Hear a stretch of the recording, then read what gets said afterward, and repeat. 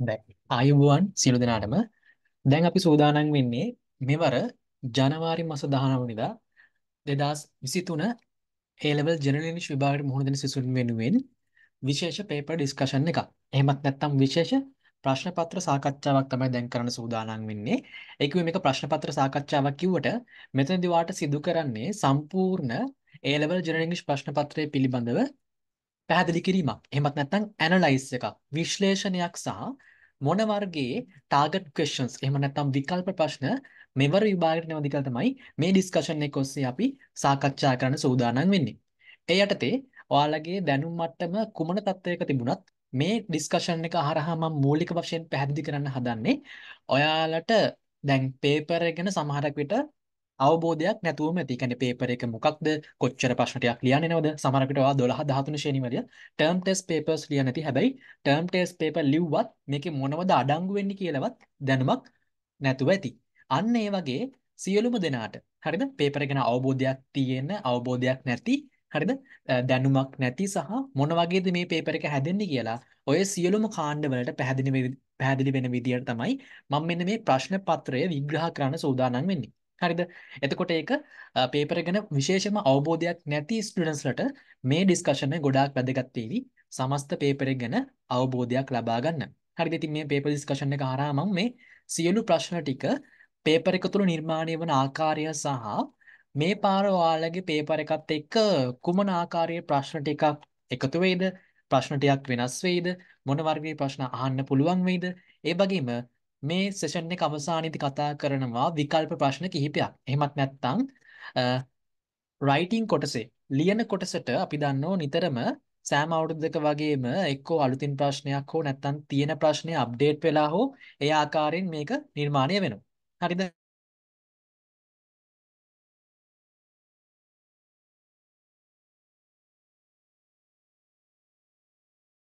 ඒ යටතේ අපි දැනගන්න ඕනේ මොනවද එවැනි ප්‍රශ්න කියලා. හරිද? උදාහරණයකට ගත්තොත් දැන් මම පහලින් දීලා තියෙනවා විකල්ප ප්‍රශ්න කියන්නේ මොනවද කියලා. සහ එතකොට මේ ජර්නල් ඉංග්‍රීසි පේපර් එකේ කොමන ආකාරයේ විකල්ප සංඛ්‍යාවක් අපිට ලියන්න ඒවිද සහ ඒව හඳුනගන්නේ කොහොමද කියලා මේ සෙෂන් එකේ අවසානයේ මම වෙනම පැහැදිලි කිරීමක් කරනවා මොනවද මේ තියෙන විකල්ප ප්‍රශ්න කියලා. ඒ කියන්නේ අපි සරලව කිව්වොත් ටාගට් ක්වෙස්චන්ස් කියලා කියන්නේ අන්න ඒවා මේ සෙෂන් එක අවසානයේදී මම පැහැදිලි කිරීමක් සිදු කරනවා. හරිද? හරි. ඒ කොටසට යන්න කලින් අපි මුලින්ම දැනගන්න එපයි පේපර් එකේ ස්ට්‍රක්චර් එක නැත්නම් ඇනලයිස් එක නේද? විශ්ලේෂණය අපි දැනගන්න ඕනේ. සහ ඒ වගේම පේපරේ ප්‍රශ්න රටාව නිර්මාණය වෙන්නේ කොහොමද? පේපරේ කොටස් කීයක් තියෙනවද? සම්පූර්ණ ලකුණු කීයක් හම්බ වෙනවද? අපි පේපර් එක ලියන්න පටන් ගන්නේ මොන ප්‍රශ්නෙන්ද? එතකොට අපිට සාපේක්ෂව AB පාස් එකකට නැත්නම් C පාස් එකකට නැත්නම් ඔයා ලකුණු අඩුම මට්ටමේ ඉන්න කෙනෙක් කොහොමද අවම තරමින් මේ අන්තිම මොහොතේ හරි වැඩ ටිකක් කරලා S පාස් එකක් හරි දාගෙන විභාගේ ෆේල් වෙන එක හරි නවත්ත ගන්න කොහොමද කියන මේ සියලු කොටස් ටික මේ ඩිස්කෂන් එක හරහා මම සාරාංශගත කිරීමක් කරමින් ඔයාලට පැහැදිලි කිරීමක් කරනවා. හරිද? ඉතින් හොඳට අවධානයෙන් අහගෙන ඉන්න. මේ කාලය ඔයා මේකදී යොමු කරන්න සම්පූර්ණ පේපර් එක ගැන අවබෝධය ලබා ගන්න. හරිද? තව දෙයක් මම කියනවා මේ ඩිස්කෂන් එක පමණක් ඔයාට ප්‍රමාණවත් මදි A level general English paper එක ලියන්න. ඒක හොඳට මතක තියාගන්න. මේ ඩිස්කෂන් එකෙන් කරන්නේ ඔයාගේ මයින්ඩ් සෙට් එක හදන එක. ඔයාගේ මනස පේපර් එකට හදන එක කරන්නේ ප්‍රශ්න සංඛ්‍යාව, කොච්චර ලකුණු සංඛ්‍යාවක් ගන්න ඕනේද? ඩිස්කෂන් එක තුලින් ඔයාට මොනවද ලැබෙන්නේ? අන්න ඒ සියල්ල කරන්නේ මේ ඩිස්කෂන් එක තුලින්.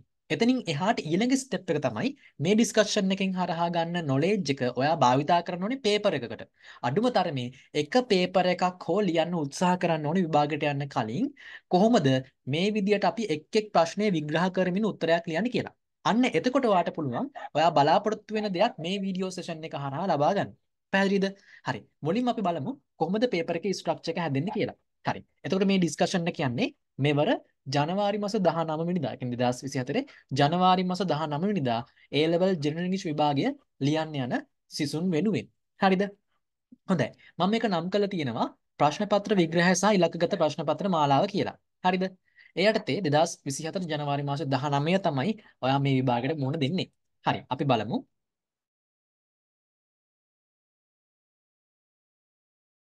හොඳයි. ඒ යටතේ මුලින්ම අපි ඉගෙන ගන්න හදන්නේ structure of A level general English paper new syllabus කියලා තියෙනවා. ඒ කියන්නේ අලුත් syllabus එකට අනුව තමයි අපි මේ structure එක හදලා තියෙන්නේ සහ ඔයාලා මේ papers ලියන්නේ new syllabus එක යටතේ.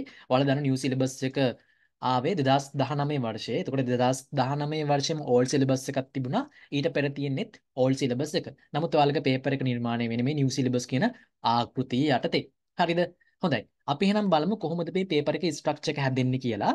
මුලින්ම බලන්න පළවෙනි පොයින්ට් එකෙන් මම පැහැදිලි කරනවා උසස් පෙළ සාමාන්‍ය ඉංග්‍රීසි ප්‍රශ්න පත්‍රයේ ප්‍රධාන කොටස් දෙකකින් සමන්විත වේ. මම මේ කියන කතා ටික හරියට අහගන්න. මොකද ඔයාලට දැනටමත් මේ A level general English paper එක පිළිබඳව කිසිම අවබෝධයක් නැත්නම් හරිද? දැනටමත් මේකේ අප්ඩේට් එකක් තියෙනවා නම් ඔයාලට මේ කියන විස්තර ටික සරලව තේරෙනවා. නමුත් ඔයාලට මේ ගැන කිසිම අවබෝධයක් නැත්නම් මේ ඩිස්කෂන් එකකින් මේ ලබා දෙන විස්තර ටික ඔයාලට ගොඩාක් වටීවි පේපර් එක තේරුම් ගන්න. හරි. ආයෙත් බලන්න. උසස් පෙළ සාමාන්‍ය ඉංග්‍රීසි ප්‍රශ්න පත්‍රයේ ප්‍රධාන කොටස් දෙකකින් සමන්විත වේ. ඒ කියන්නේ there are two parts in general English paper. හරිද? general English paper එක ප්‍රධාන කොටස් දෙකයි. එනම් පළමු පත්‍රය සහ දෙවන පත්‍රය ලෙසය.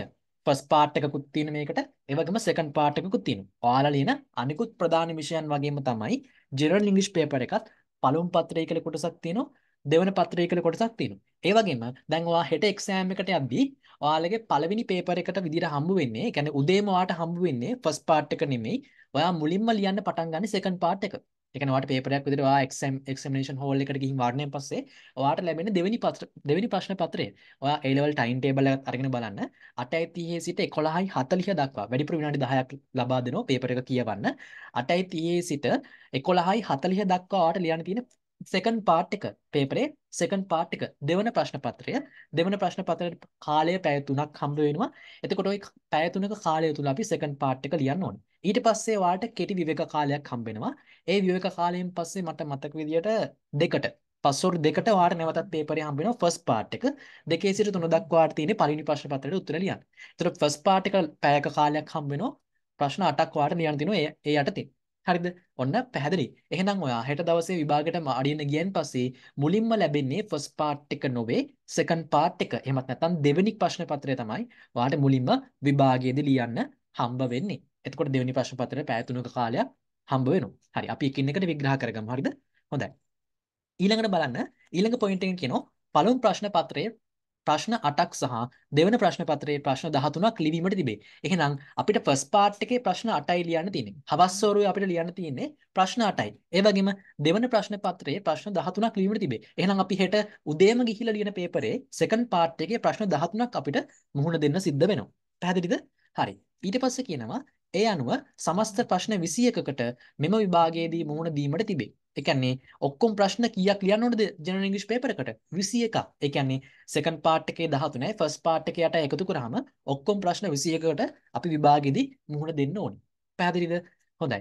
ඊට පස්සේ කියනවා තෝරා ගැනීමේ ප්‍රශ්න නොමැත. දැන් සමහරක් පිට ගන්න පුළුවන් මෙච්චර ප්‍රශ්න 21ක් තියෙනකොට අර අනිකුත් පේපර්ස් වගේ දැන් මේන් සබ්ජෙක්ට් ගත්තම මේන් සබ්ජෙක්ට් වල අපිට තෝරා ගැනීමේ ප්‍රශ්න තියෙනවනේ. ඒ වගේ මේ A level general English විභාගෙත් අපිට තෝරා ගැනීමේ ප්‍රශ්න තිබේද? ප්‍රශ්න තියෙන බලන්නේ. අන්න. එතකොට මම එකට විසඳුමක් දෙන්නම්. A level general English paper එක තුල තෝරා ගැනීමේ ප්‍රශ්න කිසිවක් නැත. තියෙන ෆස්ට් පාර්ට් එකේ ප්‍රශ්න 8ක් හම්බ වෙනවා. 8ටම උත්තර ලියන්න ඕනේ. සෙකන්ඩ් පාර්ට් එකේ ප්‍රශ්න 13ක් හම්බ වෙනවා. 13ටම උත්තර ලියන්න ඕනේ. තෝරා ගැනීමේ ප්‍රශ්න නැත. හරිද? හොඳයි. ඊළඟ පොයින්ට් එකෙන් කියනවා ජෙනරල් ඉංග්‍රීසි ප්‍රශ්න පත්‍රයට ලකුණු 200ක් හිමි වේ. එහෙනම් ලකුණු කීයෙන්ද මේ ප්‍රශ්න පත්‍රයට ලකුණු හිමි වෙන්නේ? ලකුණු 200ෙන්. අනිකුත් පේපර්ස් වගේම තමයි ලකුණු 200ෙන් තමයි හම්බ වෙන්නේ. ඒ යටතේ ඔයාලා ගණන සම්පූර්ණ ලකුණු සංඛ්‍යාව නැවත දෙකට බෙදලා ඔයාලගේ සාමාර්ථය තීරණය වෙනවා.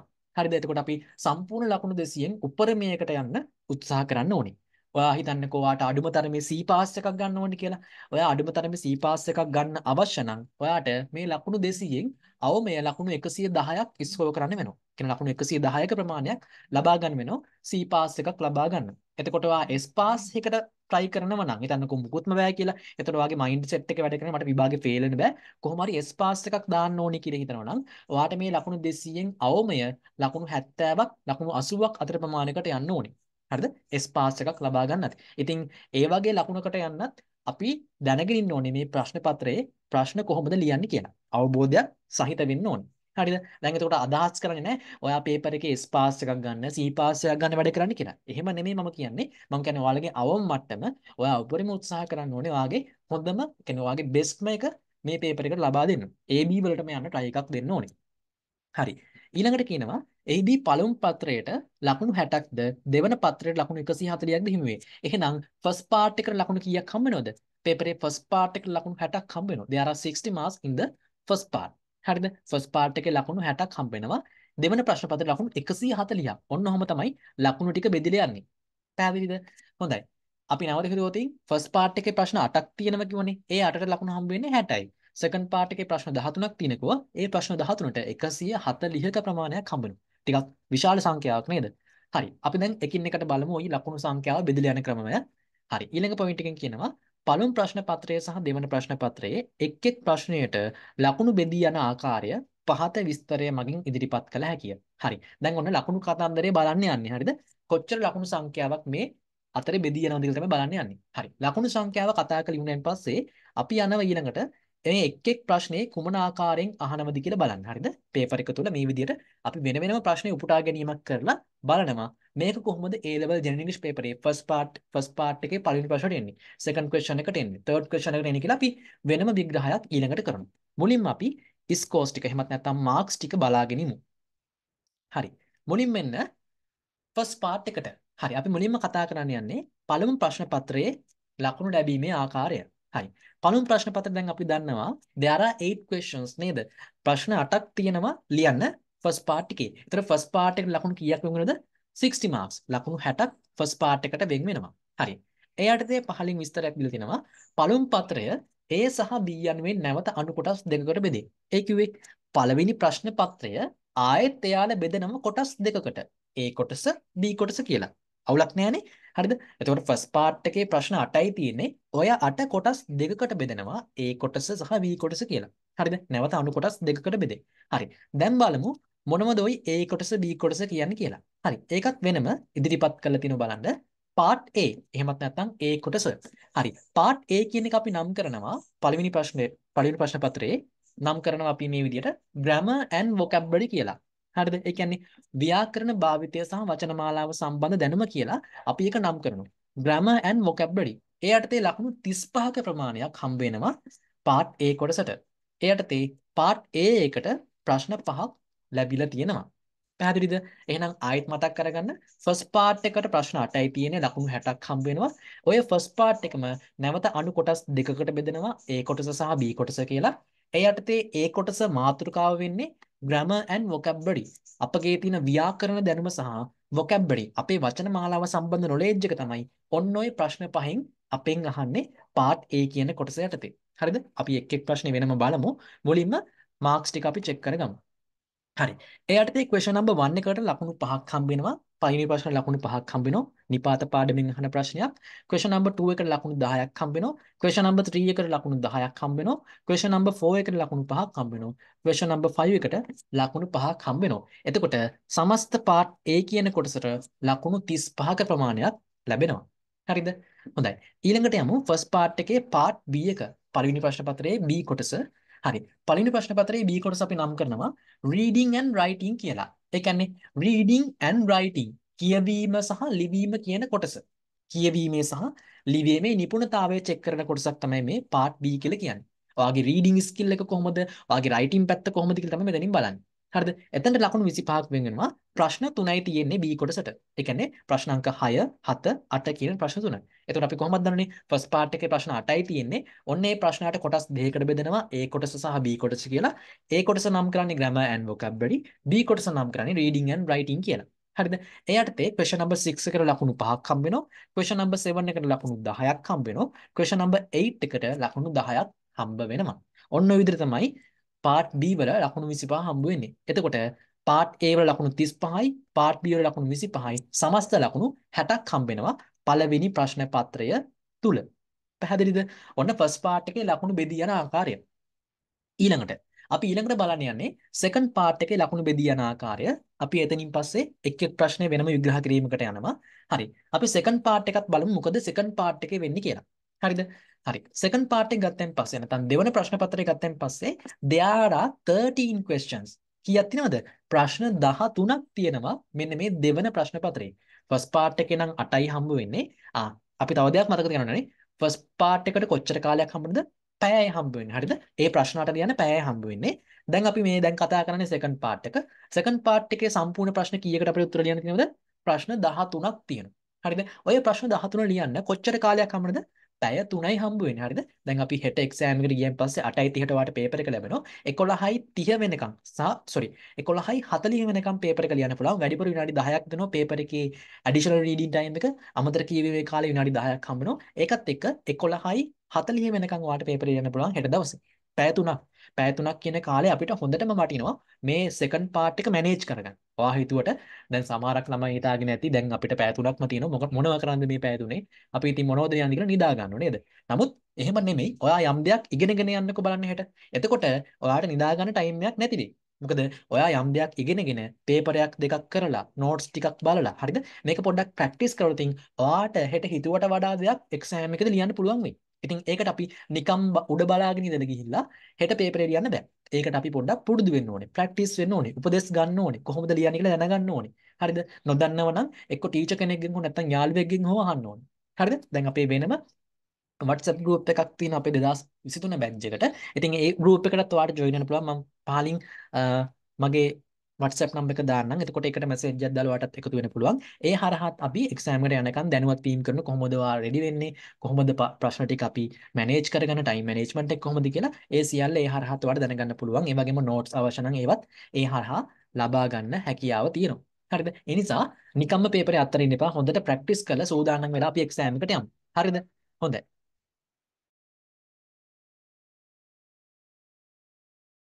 බලන්න සෙකන්ඩ් පාර්ට් එකේ දැන් අපි කතා කරගෙන ගියේ ප්‍රශ්න 13යි පැය 3ක කාලයක් හම්බ වෙනවා කිව්වා. හරි. ලකුණු කීයක්ද? ලකුණු 140ක් හම්බ වෙනවා සෙකන්ඩ් පාර්ට් එකට. ඉතින් සාමාන්‍ය ලකුණු සංඛ්‍යාවක් නෙමෙයි. ෆස්ට් පාර්ට් එක වගේ ඩබල් වෙලා නේද? ඊටත් වඩා වැඩි මේ ලකුණු සංඛ්‍යාව සෙකන්ඩ් පාර්ට් එකේ. හරිද? ඇයි එච්චර ලකුණු සංඛ්‍යාවක් දෙන්නේ? හේතුව තමයි ඒකේ තියෙන ප්‍රශ්න සංඛ්‍යාවේ වැඩිකම නේද? ප්‍රශ්න 13ක් නේ. හරි. අපි ওই ප්‍රශ්න 13 හරියට බෙදලා වෙන් කරගෙන ඉගෙන ගන්න ඕනේ. හරිද? බලන්න දෙවන ප්‍රශ්න පත්‍රය A B C සහ A B සහ C යනුවෙන් නැවත අණු කොටස් 3කට බෙදේ. අපි ෆස්ට් පාර්ට් එක බෙදුවේ A කොටස B කොටස කියලා කොටස් දෙකයි නේද? හැබැයි ඔන්න සෙකන්ඩ් පාර්ට් එක A කොටස කියලා එකකුත් තියෙනවා B කොටස කියලා එකකුත් තියෙනවා C කොටස කියලා එකකුත් තියෙනවා. ඇයි මෙහෙම කොටස් 3ක් දෙන්නේ? හේතුව තමයි ඉතින් අපේ මේ ඉංග්‍රීසි නොලෙජ් එක චෙක් කරන තමයි ওই විදියට පේපර් එක කොටස් 3කට කඩන්නේ. හරිද? ෆස්ට් පාර්ට් එකත් කොටස් දෙකකට ඇඩුවනේ. අන්න ඒ කොටස් දෙකෙන් බලන්නේ අපේ නොලෙජ් එක. හරිද? දැන් මේ සෙකන්ඩ් පාර්ට් එකත් ඒ වගේම අණු කොටස් 3කට ගන්නවා. A කොටසෙන් මොනවද අහන්නේ? B කොටසෙන් මොනවද අහන්නේ? C කොටසෙන් මොනවද අහන්නේ කියලා අපි දැනගන්න අවශ්‍යයි. හරි. අපි බලමු. මුලින්ම පාර්ට් A. දැන් මේක part A, part B, part C කියලා කොටස් තුනක් වෙන සෙකන්ඩ් පාර්ට් එකේ. අපි පාර්ට් A බලමු මුලින්ම. පාර්ට් A කියන කොටසේ මාතෘකාව තමයි සහ ඒකේ ප්‍රධාන කොටස් ටික තමයි රීඩිං ස්කිල් කියලා කියන්නේ. එහෙනම් පාර්ට් A එක අපි නම් කරනවා රීඩිං ස්කිල්ස් කියලා. ඒ කියන්නේ කියවීමේ හැකියාව සහ කියවා අවබෝධ කරගැනීමේ හැකියාවට අපි කියන රීඩිං ස්කිල් කියන. ඒ කියන්නේ යම් කිසි ඡේදයක් වේවා, පොයම් එකක් වේවා, මොන හරි ටෙක්ස්ට් එකක් වේවා දුන්නයින් පස්සේ අපිට ඒ අදාළ දේ කියවලා තේරුම් අරගෙන ඊට පහලින් අහන ප්‍රශ්න වලට නිවැරදි පිළිතුරක් ලබා දීමේ හැකියාව තියෙනවද කියලා තමයි මෙන්න මේ පාර්ට් A කියන කොටසෙන් අපෙන් විමසන්නේ. හරිද? එයාට ලකුණු 50ක ප්‍රමාණයක් පාර්ට් A කියන කොටසට හම්බ වෙනවා. මේ රීඩිං ස්කිල් කියන කොටස ලකුණු 50ක් හම්බ වෙනවා. ප්‍රධාන ප්‍රශ්න පහක් එයාට තියෙනවා. කියන්නේ පළවෙනි ප්‍රශ්න පහම සමානවිත වෙන්නේ මෙන්න මේ රීඩිං ස්කිල් කියන කොටස යටතේ. 1 2 3 4 5 කියන ප්‍රශ්න පහ. හරිද? එයාටතේ question number 1 එකට ලකුණු 10ක් හම්බ වෙනවා. question number 2 එකට ලකුණු 10ක් හම්බ වෙනවා. question number 3 එකට ලකුණු 5යි. question number 4 එකට නැවතත් ලකුණු 5යි. ඊට පස්සේ question number 5 කියලා කියන්නේ සමස්ත පේපරේම වැඩිම ලකුණු සංඛ්‍යාවක් හම්බ වෙන දෙවෙනි ප්‍රශ්නේ. ලකුණු 20ක් හම්බ වෙනවා මේ කොටසට. ඒ වගේම අපි ලියන essay writing එකට හෝ story writing එකට හම්බ වෙන ලකුණු 20ක ප්‍රමාණයක්. ඒතකොට දෙකටම සම ලකුණු ප්‍රමාණයක් හම්බ වෙනවා වැඩිම ලකුණු සංඛ්‍යාවක් විදිහට සමස්ත පේපරේම. හරිද? එතකොට question number 5 කියලා කියන්නේ ටිකක් ඡේද කොටස් 5කින් සමන්විත ඡේදයක්. ලොකු ඡේදයක්. එතකොට අපි ඒ ඡේදය මැනේජ් කරගෙන කියවලා තේරුම් අරගෙන ඒකෙන් අහනවා ප්‍රශ්න වර්ග 7ක් හෝ ප්‍රශ්න වර්ග 4ක්. ඒවට නිවැරදිව උත්තර ගලපන්න තියෙන්නේ. ඉතින් ඡේදය කොච්චර ලොකු වුණත් ඔයා ප්‍රශ්න ටික හරියට කියවලා තේරුම් ගතින් ඇත්තටම තේරෙවි මේ ලොකු ඡේදයක් වුණාට අපිට සරලව මේක තේරුම් අරගෙන උත්තර ලියන්න පුළුවන් කියලා. හරිද? හොඳයි.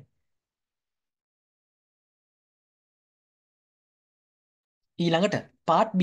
පාර්ට් B කියන කොටස අපි නම් කරනවා ඩයලොග්ස් කියලා. ඩයලොග්ස්. ඩයලොග්ස් කියලා කියන්නේ මොනවද? ඩයලොග්ස් කියලා කියන්නේ සංවාද. හරිද? සංවාදය. පුද්ගලයන් දෙදෙනෙකු අතර ඇති වෙන සංවාද නේද? හරි. එයට තේ part B කොටස නම් කරනවා ලකුණු 25ක ප්‍රමාණයක්. there are 25 marks. ලකුණු 25ක් හම්බ වෙනවා part B වලට.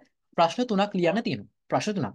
අරකේ part A වල ප්‍රශ්න 5යි, part B වල ප්‍රශ්න 3යි ලියන්න තියෙන්නේ. හරි. මොනවද මේ ප්‍රශ්න 3? question number 6, question number 7, question number 8. හරි. ප්‍රශ්නාංක 6 යටතේ ලකුණු 5ක ප්‍රමාණයක් හම්බ වෙනවා.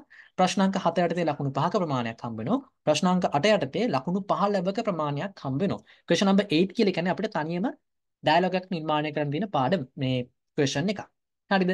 අපි එකින් එක වෙනම විග්‍රහ කරගමු. දැනට මේ ලකුණු සංඛ්‍යාව තමයි අපි කතා කරන්නේ. හරි. ඊළඟට part C එකට ආවෙන් පස්සේ මොකද වෙන්නේ? part C එකේදී අපිට හම්බ වෙනවා writing skill කියලා කොටසක්. ලිවීමේ හැකියාව. ඔන්න part C එකෙන් අපේ චෙක් කරන්නේ ලිවීමේ හැකියාව. notice එකක්, notice එකක්, email එකක්, හරිද? ඊට පස්සේ letter එකක්, cover letter එකක්, essay එකක්, story එකක්. හරිද? අන්න ඒ විදිහට ඔන්න ඔය ප්‍රශ්න මාලාව සම්බන්ධ වෙන්නේ මෙන්න මේ part C එකට. writing skill කියන කොටසට. හරි. එතන ලකුණු 65ක් හම්බ වෙනවා. සමස්ත පේපරෙම වැඩිම ලකුණු සංඛ්‍යාවක් හම්බ වෙන කොටස තමයි මේ part C කියලා කියන්නේ. writing skill කියන කොටස. ප්‍රධාන ප්‍රශ්න 5ක් අපිට ඒක ලියන්න තියෙනවා. හරි. මුලින් බලන්න question number 9. ප්‍රශ්නාංක 9ට ලකුණු 5ක් හම්බ වෙනවා. හරිද?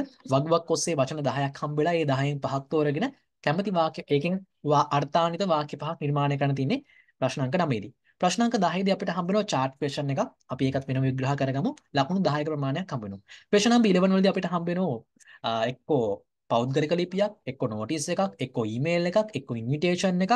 හරිද? ඒ ආකාරයෙන් ප්‍රශ්න කිහිපයක් අපිට ඒ යටතේ ලැබෙන්න පුළුවන්. අපි ඒව වෙනම විග්‍රහ කරගන්න ඕනේ.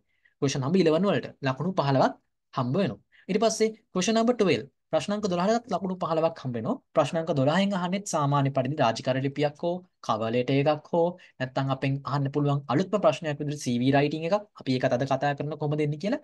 ඒ වගේ දේවල් මේකදී අපෙන් විමසන්න පුළුවන්. හරි. ඊට පස්සේ question number 13 ප්‍රශ්නාංක 13 කියන එක කොහොමද දන්නව? paper is අන්තිම ප්‍රශ්නේ essay writing නේ. හරි. මේක essay writing විතරක් නෙමෙයි story writing උත් මේකේ තියෙනවා. ওই දෙකෙන් එකක් තමයි විභාගෙදී අහන්නේ. ඉතින් පසුගිය අවුරුදු දෙකේම essay writing අහපු නිසා මේ පාර විභාගෙදී බොහෝ දුරට ස්ටෝරි එකක් වුණත් අහන්න ඉඩ කඩ තියෙනවා. නමුත් සාමාන්‍ය පරිදි essay එකක් එන්නත් පුළුවන්. නමුත් වැඩි අවස්ථාවක් ස්ටෝරි එකකට මාරු වෙන්න ඉඩ කඩ තියෙනවා. හරිද?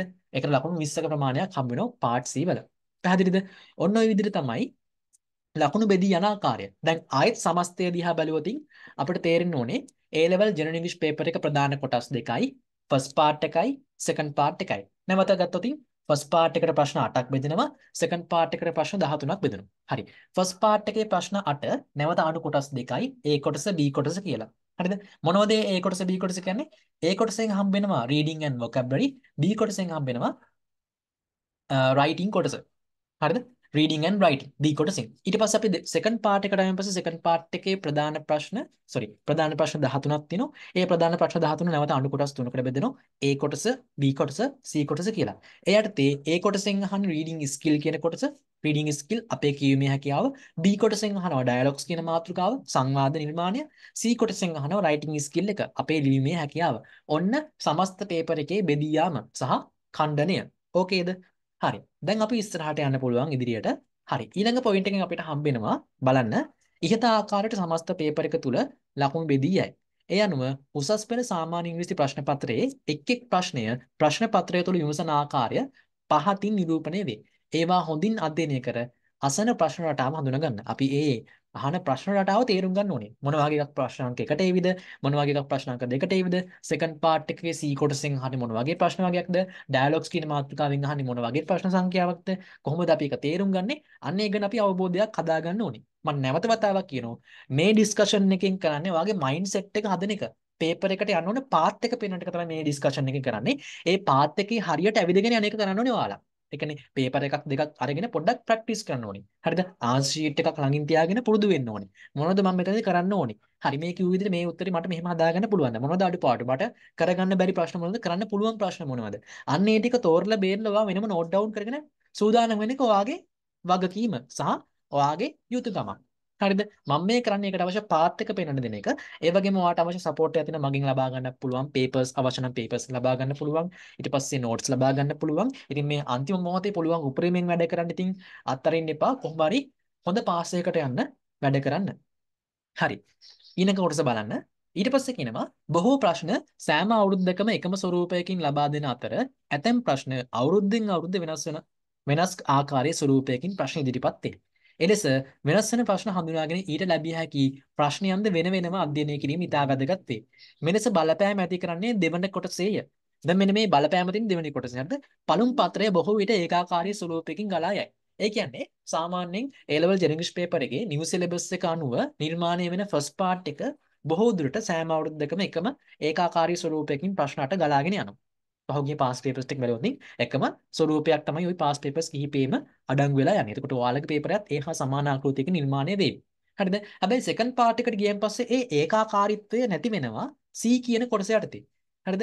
ඒකෙත් හැම ප්‍රශ්නෙම නෙමෙයි C කොට මේ සෝරි සෙකන්ඩ් පාර්ට් එකෙත් බොහෝ ප්‍රශ්න එක වගේ හැම අවුරුද්දකම නිව් සිලබස් එකට යටතේ. නමුත් වෙනස් වන සුළු ප්‍රශ්න කිහිපයක් තියෙනවා. ඒක තමයි මෙතන කියන්නේ. බොහෝ ප්‍රශ්න සෑම අවුරුද්දකම එකම ස්වරූපයකින් ලබා දෙන අතර ඇතැම් ප්‍රශ්න කියන්නේ ඒකයි. සමහර ප්‍රශ්න තියෙනවා ඒක අවුරුද්දෙන් අවුරුද්ද ඔයාලා වෙනස් කරනවා. පොඩ්ඩක් චෙක් කරනවා. මේ අවුරුද්ද එක ප්‍රශ්නයක් දෙනවා ඊළඟ අවුරුද්ද තව ප්‍රශ්නයක් දෙනවා. හැබැයි මොකද වෙන්න ඕනේ? අපි අන්න ඒ දෙන්න පුළුවන් ප්‍රශ්න වලටත් අපි ගාව නොලෙජ් එක හදාගෙන විභාගයට යන්න අවශ්‍ය වෙනවා. එතකොට අපිට පුළුවන් මොන ප්‍රශ්න එක්සෑම් එකකින් නිර්මාණය වුණත් අපිට ඒකට අවශ්‍ය උත්තරයක් සාර්ථකව නිර්මාණය කරගන්න. හරිද? අපි ඔකට කියනවා විකල්ප ප්‍රශ්න කියලා. විකල්ප ප්‍රශ්න. හරිද? ওই විකල්ප ප්‍රශ්න ටික තමයි අපි අද සෙෂන් එකේ අන්තිමටම ඩිස්කස් කරන්නේ. මේ තියෙන විකල්ප ප්‍රශ්න. මේ තියෙන විකල්ප ප්‍රශ්න. එක් ප්‍රශ්න එන්න පුළුවන් විකල්ප ප්‍රශ්න. එතකොට මේ විකල්ප ප්‍රශ්න වලට මම උත්සාහ කරනවා අද දවසේම උදාහරණය බැගින් හෝ ආට දීලා ඒක පැහැදිලි කරන්න. හරිද? අපි ඒක try එකක් දෙමු කොහොම හරි කරගන්න. මම කොහොමත් ඒක අවසාන සෙෂන් එකේදී පැහැදිලි කරන්න මොකද්ද වෙන්නේ කියලා අපි එතකොට ඒ හරියදී බලමු. හරි. දැන් ආයෙත් එන්නේ ඊළඟ කොටසට. හොඳයි. අපි ඉන්දියේ මෙන්න මේ කොටස යටතේ. හරි. අපි ඊළඟට යනවා මේ ෆස්ට් පාර්ට් එකේ යහන්නේ මොන වර්ගයේ ප්‍රශ්නද සෙකන්ඩ් පාර්ට් එකේ යහන්නේ මොන වර්ගයේ ප්‍රශ්නද කියලා පොඩි විග්‍රහයක් කරගන්න. හරිද? අපි ඒකට පාස් පේපර් එකක් දෙකකුත් අරගමු. අරගෙන බලමු කොහොමද මේ ප්‍රශ්න නිර්මාණය වෙන්නේ කියලා. මෙතනදී මම සම්පූර්ණ වශයෙන්ම ප්‍රශ්නය සමග උත්තරයක් සමග ඩිස්කෂන් එකක් කරන්න යන්නේ නැහැ. මොකද ලොකු කාල වේලාවක් ගත වෙන නිසා. මොකද මම මීට කලින් වීඩියෝ සාකච්ඡාවලදී ගොඩාක් ප්‍රශ්න පත්‍ර මේ විදිහට ඩිස්කෂන් කරලා තියෙන දීර්ඝ වශයෙන්. හරිද?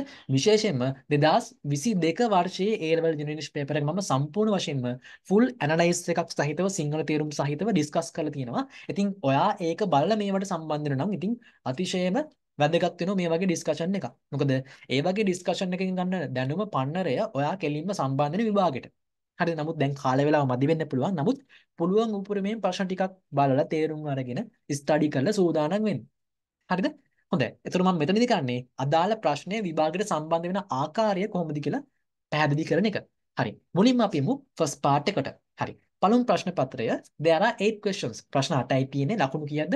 ලකුණු 60යි හම්බ වෙන්නේ. ෆස්ට් පාර්ට් එක ලකුණු 60යි. පැයක කාලයක් තමයි ඔයාලට හම්බ වෙන්නේ. ඔයා ෆස්ට් පාර්ට් එක ලියන්නේ හෙට දවසේ හවස් වරුවේ.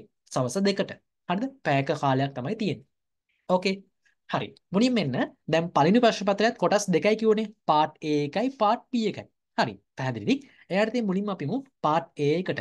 පාර්ට් A එකේ ප්‍රශ්න 5යි තියෙන ලකුණු 35ක් හම්බ වෙනවා. මාතෘකාව තමයි grammar and vocabulary. ව්‍යාකරණ භාවිතය සහ වචන මාලාව සම්බන්ධ knowledge එක දැනුම්. ඔන්න එහෙනම් පාර්ට් A එක ලියන්න අපිට grammar knowledge එකයි vocabulary එකයි අවශ්‍ය වෙනවා.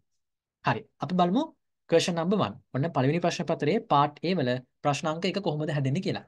හරි. මුලින්ම අපිට හම්බ වෙනවා මේ විදිහට ප්‍රශ්නයක්. Fill in the blanks in the following text using the prepositions given in the box. Use each prepositions only once. There is one preposition extra. හරිද? ওই විදිහටම තමයි පසුගිය අවුරුදු කිහිපෙම first part එකේ ප්‍රශ්නේ නිර්මාණය වෙන්නේ. මම මේකට උදාහරණයක් විදිහට 2022 අවුරුද්දේ ජෙනරල් ඉංග්‍රීසි පේපරේ ෆස්ට් පාර්ට් එකේ ප්‍රශ්නේ පෙන්නන්නම් මේකත් සමගම. එතකොට ඔයාලට තේරුම් ගන්න පුළුවන්. මේ තියෙන මේ ප්‍රශ්නේ. මොකක්ද මේ ප්‍රශ්නේ තේරුම? පහත කොටුවේ ලබා දී ඇති නිපාත පද යොදා ගනිමින් පහත ඡේදයේ හිස්තැන් පුරවන්න. ඒ කියන්නේ නිපාත පද දීලා තිනවා අපිට. ඒ නිපාත පද භාවිතා කරමින් හිස්තැන් පුරවන්න තියෙන්නේ. එක් නිපාතයන් එක්වරක් පමණක් භාවිතා කරන්න. එක් නිපාතයක් වැඩිපුර දී ඇත. මේ තියෙන වගේ ප්‍රශ්නයක්. අපිට මේ වගේ නිපාත පද ප්‍රශ්නයක් හම්බ වෙනවා. ඡේදයක් තියෙනවා. ඒ ඡේදයේ හිස්තැන් පහක් තියෙනවා. ඒ හිස්තැන් පහ පිරවීමට අවශ්‍ය නිපාත පද සෙට් එකක් අපිට උඩ කොටුවක් තුල ලබා දෙනවා. අපිට තියෙන්නේ ගැළපෙන නිපාතය තෝරලා අන්න ඒ අදාළ හිස්තැනට භාවිතා කරන්න. ඉතින් අපිට සාමාන්‍ය පරිදි නිකම්ම නිපාතයක් තෝරන්නත් අමාරුයි. හරිද? අපි ඒක නිපාත පදයේ භාවිතයන්, නිපාත පදයේ තේරුමන් ආදිය දැනගෙන ඉන්න ඕනේ. හරිද? දැන් මම මේ ඩිස්කෂන් එකේදී සාකච්ඡා කරපු කොටස තමයි මම මේ ස්ක්‍රීන් එකට ෂෙයා කරලා තියෙන්නේ. හරිද? ඉතින් අන්න ඒ වගේ අපිට හොඳට ඒක ඩිස්කෂන් එක කරහා බලාගෙන තිබුණා නම් ඔයාලට මේ විදිහ මේ කොටස තේරෙනවා ඉක්මනින්ම. හරිද? ඔන්න පළවෙනි ප්‍රශ්නේ හැදෙන විදිය. පැහැදිලිද? හොඳයි. ඊට පස්සේ ගත්තොත් අපි second question එක. Fill in each blank with the correct form of the verb given within brackets. ලකුණු 10ක් හම්බ වෙනවා. පළවෙනි එකට ලකුණු 5යි. මේ ප්‍රශ්නේ ලකුණු 10ක් හම්බ වෙනවා. වරහන් තුල දී ඇති ක්‍රියාපදයේ නිවැරදි ස්වරූපය යොදා ගනිමින් එක් එක් ස්ථන පුරවන්න. Fill in each blank with the correct form of the verb given within brackets. මේ තියෙන එකට ප්‍රශ්නේ ප්‍රශ්නාංක 2. හරි. ප්‍රශ්නාංක 2 දී මොකද වෙන්නේ? Fill in each blank එක් එක් ස්ථන පුරවන්න with the correct form of the verb. ක්‍රියාපදයේ නිවැරදි ස්වරූපය භාවිතා කරමින් given within brackets. වරහන් තුල දීපු. ඒ කියන්නේ අපිට මෙතන යම්කිසි සිද්ධියක් දෙනවා ඡේදයක් තුල. ඒ ඡේදය තුල ක්‍රියාපදවල විවිධ ස්වරූපයන් තියෙනවනේ නේද? ක්‍රියාපදයක් ගත්තයින් පස්සේ ඒක ස්වරූප කිහිපයකින් ඉදිරිපත් කරන්න පුළුවන්. හරිද? සාමාන්‍යයෙන් අපි දන්න දෙන්නේ ක්‍රියාපදයක වර්තමාන කාලය තියෙන පුළුවන්, අතීත කාලය තියෙන පුළුවන්, අනාගත කාලය. හරි. ඒ දේවලුත් එක්ක තවත් මේකේ ස්පෝකන් පැත්තක් යන්න පුළුවන්. ප්‍රායෝගික භාවිතය නේද? කන්ජන්ක්ෂන් සමග භාවිතා වෙන විදිය, සිංගියුලර් ප්ලුරල් එක කොහොමද ක්‍රියාපදයක් භාවිතා වෙන්නේ? අන්න ඒ විදිහට ඕවරෝල් නොලෙජ් එකක් ඕනේ මෙන්න මේ සෙකන්ඩ් ක්වෙස්චන් එක සාර්ථකව ලියන්න. හරිද? ක්‍රියාපදයක් භාවිතා වෙන්නේ කොහොමද? කාලය අවශ්‍ය වෙනවා. කාලය හඳුනා ගැනීම මේක මේ ප්‍රකාශනය කරන්නේ මොන කාලයෙන්ද? ඊට පස්සේ තවත් අපිට බොහෝ දුරට උපකාරී වෙන පාඩමක් තමයි ටෙන්සස් පාඩමේ දැනුම. එතකොට ඒ සියල්ල එක්කාසු කරගත්තෙන් පස්සේ අපිට මෙන්න මේ question number 2 එකෙන් අහන correct form of the verb කියන question එකට සාර්ථක උත්තරයක් නිර්මාණය කරන්න පුළුවන් වෙනවා. ඉතින් මේ වගේ ප්‍රශ්නයක් අපිට එකපාරම අල්ලගන්න අමාරුයි. අපි පොඩ්ඩක් හොඳට ස්ටඩි කරගෙන ඕනේ මේ second question එකට සූදානම් වෙන්න. හරිද? පසුගිය ප්‍රශ්න පත්‍ර 2-3කටම උත්තර ලියලා සූදානම් වෙනවා නම් ඔයාලට මේ ගැන හොඳ අවබෝධයක් තවදුරටත් ලබා ගන්න පුළුවන්. හරිද? ඉතින් ඔයාලට මෙන්න මේ වගේ මම මේකේ සිංහල තේරුම් සමග විස්තර කරපු මේ 2022 A level English paper එකේ PDF එක අවශ්‍ය නම් මට WhatsApp message එකක් දාලා ඉල්ල ගන්න පුළුවන්. ඒතර මම ඔයාලට මේ discussion එකේ PDF එකත් එවන්නම්. එතකොට ඔයාලට ඒක ගොඩාක් උපකාරී වේවි. ඔයාලට මේක නොතේරෙනව නම් සිංහල තේරුම් එක හරි මේක කියවලා තේරුම් අරගෙන කොයි වගේද අපි උත්තරයක් ලියන්න ඕනේ කියලා බලා ගන්න. හරි නේද? හරි. ඔන්න question number 2 එකේ අවස්ථාව. ඊට පස්සේ paper එකේ question number 3 එකෙන් අපිට හම්බ වෙනවා underline the correct word or phrase from those given within brackets to fill in each blank in the following text. ඒක තේරුම මොකද? පහත පාඩේ හිස්තන් පිරීම සඳහා වරහන් තුල ලබා දී ඇති නිවැරදි වචනය හෝ වචන කාණ්ඩ යටින් ඉලක්ක අඳින්න. අපිට මේක තවදුරටත් මෙහෙමත් ප්‍රශ්න එන්න පුළුවන්. මම ඒක තමයි මේ ඕ කියලා දාලා. එහෙම නැත්නම් කියලා දාලා නිල් පාටින් තවත් අවස්ථාවක් දීලා දෙන අපිට මෙහෙමත් ප්‍රශ්න එන්න පුළුවන්. Underline the most appropriate word from those given within brackets to fill in each blank in the following text. ඒකෙන් කියන්නේත් ඒ කතාවම තමයි. දැන් 2022 අහලා තියෙන මෙන්න මේ නිල් පාටින් අහපු විදිහට තමයි ප්‍රශ්නේ අහලා තියෙන්නේ. බලන්නකෝ. third question එක. හරි. third question එකේ තියෙනවා underline the most appropriate words. යටින් ඉරක් අදින වඩාත්ම සුදුසු වචනය යටින් from those given within brackets. වරහන් තුල දීපු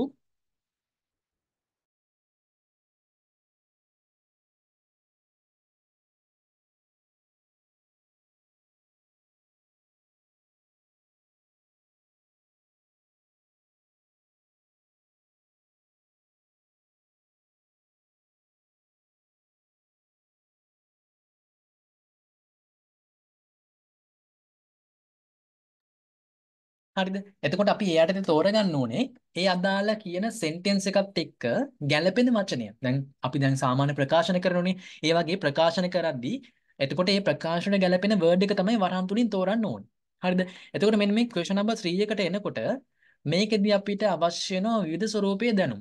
හරිද?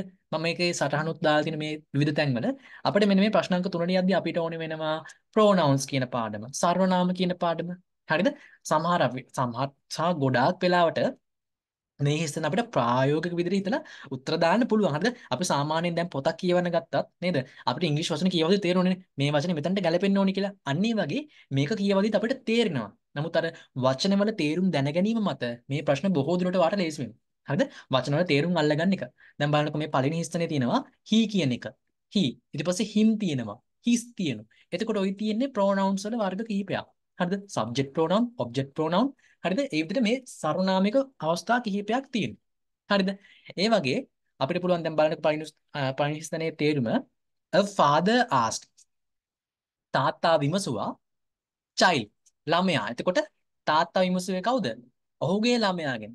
A father asked his child. ඔහුගේ. එතකොට ඔහුගේ කියන අර්ථය අපි ගන්නෙ මේ possessive adjective එක අපි ගන්න කොහෙන්ද? his කියන එකෙන්. එතකොට අපි him ගත්තොත් ඔහුට වෙනවා. හරිද? ඔහුව වෙනවා. he ගත්තොතින් ඔහු වෙනවා. නමුත් අපිට ඕනේ ඔහුගේ කියන අර්ථය ගන්න. අයිති හැඟවීම. එතකොට අපි ගන්නේ his කියන එක. අන්න ඒ වගේ. හරිද? ඒ විදිහට මේ ප්‍රශ්නය සඳහා අපිට ඕනේ වෙනවා pronouns පාඩම දැනගන්න ඕනේ. ඊට පස්සේ අපි conjunctions පාඩම, ඊට පස්සේ possessive adjective ඒ සම්බන්ධ වෙන pronouns පාඩම තමයි. ඊට පස්සේ determiners කීපයක්. හරිද? ඊට පස්සේ අපි ගත්තොත් නිපාත පද භාවිතා වෙනවා. ඊට පස්සේ articles පාඩම ඒ වගේ conjunctions ඒ වගේ පාඩම් කිහිපයක knowledge එක තමයි මේ ප්‍රශ්නාංක 3න් අපෙන් අහන්නේ. ඉතින් මේකටත් අපිට ඕනේ practice එක. ටිකක් ලියලා පුරුදු වෙන්න ඕනේ. හරිද? උත්තර ලියලා පුරුදු වෙන්න ඕනේ. එතකොට අපිට මේ වගේ ප්‍රශ්නයක් සාර්ථකව ලියා ගන්න පුළුවන්. හිස් තැන් 10ක් තියෙනවා. ඒ හිස් තැන් 10ට නිවැරදි උත්තරය තෝරන්න තියෙනවා. හරිද?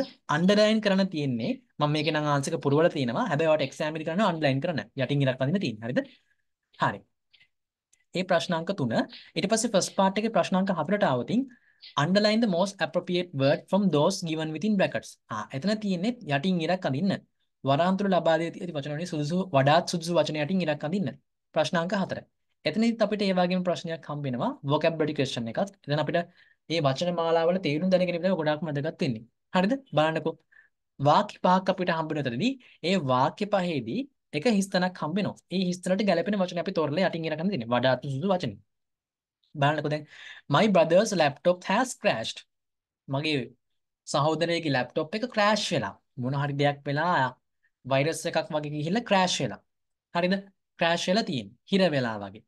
දෙවෙනි එකේ තියෙනවා the manager was extremely annoyed when he found that all his staff has gone out for tea. හරිද? third one එකේ Nawaz is going to make a presentation tomorrow. ඒකට ගැළපෙනම වචනයක් තියෙනවා. අනිත් උත්තරේ ඒකට නොගැලපෙන අවස්ථා සහ ළඟින් යන අවස්ථා. number 4 එකේ තියෙනවා you should not leave your bags unattended at the railway station because they might be removed by the security guards. හරිද? අවසාන එකේ තියෙනවා when different musical instruments are played together they create a single beautiful tone. හරිද? ඒ විදිහට අපි එතනදී නිවැරදි වචනේ තෝරන්න ඕනේ අදාළ තැන. හරි. ඊට පස්සේ ප්‍රශ්නාංක 5ට આવොතින් ප්‍රශ්නාංක 5 කියනවා underline the correct word ending. යටින් ඉර අඳින්න නිවැරදි වචනේ අවසානයේ යටින් selecting from those given in brackets. වරහන් තුලින් තෝරලා. හරිද? නිවැරදි වචන අවසානයේ තෝරන තමයි පස්වෙනි ප්‍රශ්නේ තියෙන්නේ. මේ තියෙන්නේ underline the correct word ending selecting from those given within brackets. වරහන් තුල දීපු. ඒ කියන්නේ අපිට වාක්‍යයක් දෙනවා. ඒ වාක්‍යයේ එක්තරා වචනයක අග කොටස අපිට අයින් කරලා දෙන්නේ. එක්තරා වචනයක අග කොටස අයින් කරලා දෙන එක ක්‍රියාපදයක් වෙන්න පුළුවන්, නාම පදයක් වෙන්න පුළුවන්, ඇඩ්වර්බ් එකක් වෙන්න පුළුවන්, ඇඩ්ජෙක්ටිව් එකක් වෙන්න පුළුවන්. අපිට තියෙන එක නිවැරදි අවසානය හොයාගන්න තියෙන්නේ. දැන් පළවෙනි එක බලන්න. The classroom is clearly එකේ අරගෙන තියෙන කොටස තමයි අගට LE තමයි අවශ්‍ය වෙන්නේ. The classroom is clearly visible from playground. This way පේනේ කියන එක. දැන් අපිට තවත් දාන්න පුළුවන් visibly, visibility කියලා දාන්න පුළුවන්. නමුත් ඒ දෙන ලද වාක්‍යයට අදාළව අපිට වැදගත් වෙන්නේ සහ ඒකට ගැලපෙන්නේ visible කියන එක. හරිද? දෙවෙනි ගත්තොත් luckily the child had drawn pictures on the wall with washable crayons. washable කියන්නේ save විය හැකි adjective form එක. washable. ඊට පස්සේ තුන්වෙනි ගත්තොත් the applicant selected for recruitment බඳවා ගැනීමට after an interview. හතර තිබුණා there are countries that are technologically advanced. අන්න තාක්ෂණිකමය වශයෙන් උසස් කියන අර්ථය.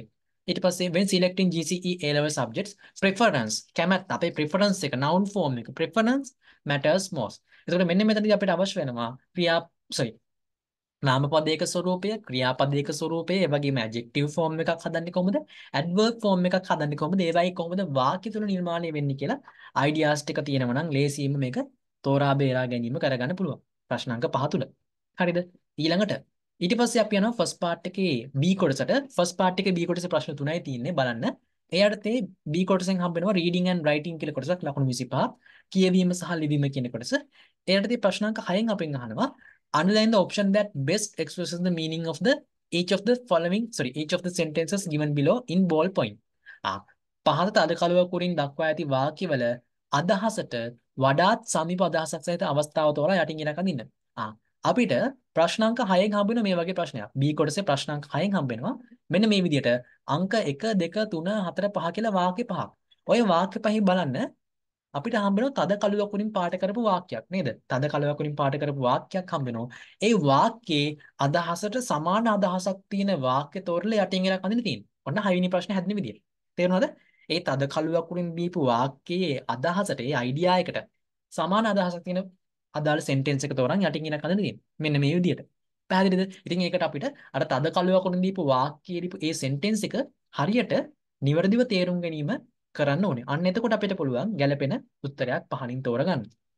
හරිද? ටිකක් අපහසුයි තමයි. නමුත් මහන්සි වෙලා කොටසින් කොටස දැන් මම මේ තේරුම් හදාගෙන තියෙන්නේ. අන්න ඒ විදිහට. when we buy medicine අපි බෙහෙත් මිලදී ගන්නා විට නැත්නම් අපි බෙහෙත් මිලදී ගන්නකොට we should අපි කල යුතුයි set aside කියන එකේ තියෙන මොනවද? පසකින් තැබිය යුතුයි. set aside factors සාධක like brand name and country of production. සන්නන් නාමය සහ නිෂ්පාදිත රට. ඒ කියන්නේ අපි බෙහෙත් මිලදී ගන්නා විට රටක සන්නන් නාමය සහ බ්‍රෑන්ඩ් නේම් එක පසකින් තැබිය යුතුයි කියලා කියනවා. එතකොට මේ අදහසට සමාන අදහසක් තියෙන එක අපි හොයන්න ඕනේ. උත්තරේ C brand name and country of production should not be considered. නොසලකිය යුතුයි when buying medicine. බෙහෙත් මිලදී ගන්නා විට. ඔන්නේ කිව්ව අයිඩියා එක. අන්න ඒ විදිහට අපි මේ ප්‍රකාශනයෙන් කියන අයිඩියා එකම හැඟවෙන කොටස තෝරලා යටින් ඉරක් අඳින තියෙන්නේ. හරිද? ඒ ප්‍රශ්නාංක 6. ඊට පස්සේ first part එකේ ප්‍රශ්නාංක 7ට ආවදින් එතන අපිට හම්බ වෙනවා read the following text and answer the question A and B. එහෙම නැත්නම් අපිට මේ විදිහට ප්‍රශ්න එන්න පුළුවන්. read the following four news items and answer the questions A and B. ලකුණු 10ක් හම්බ වෙනවා. පහත ඡේදයේ කියවා A සහ B යන ප්‍රශ්න වලට පිටුරු සපයන්න. එහෙමත් නැත්නම් අපිට මේ ස්වරූපෙන්නත් එන්න පුළුවන් ප්‍රශ්නේ. මෙහිදී විභාගයේදී මෙලෙස ඡේදයක් වෙනුවට පුවත්පත් news items 4ක් ලබා දී A ඔස්සේ මෙවැනි ප්‍රශ්න විමසිය හැක. ප්‍රශ්නාංක 7ේදී බලන්නකෝ මේ තියෙන්නේ ප්‍රශ්නාංක 7ද අපිට හම්බ වෙනවා read the following four news items and answer the question A and B. මේ විදිහට news item 4ක් හෝ ඡේදයක් වාට හම්බ වෙවි.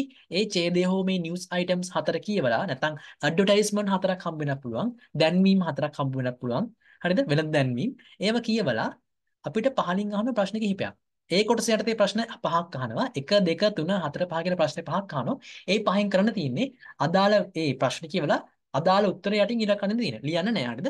ඒ ප්‍රශ්න පහ. ඊට පස්සේ B කොටස යටතේ හම්බ වෙනවා true false not given ප්‍රශ්නයක්. true or false ප්‍රශ්නයක්. B කොටස යටතේ ප්‍රකාශන පහක් හම්බ වෙනවා. ඒ ප්‍රකාශන පහ ඉහතින් කියන මේ ඡේදයේ විස්තර සමග ගැලපෙනව නම් true කියලා දානවා. ගැලපීමක් නැත්නම් false කියලා දානවා. ඒ දීපු තොරතුරුත් එක්ක මේ දීපු ප්‍රකාශනයේ තොරතුරු ගලපා ගැනීමේ මදිකමක් තියෙනවා.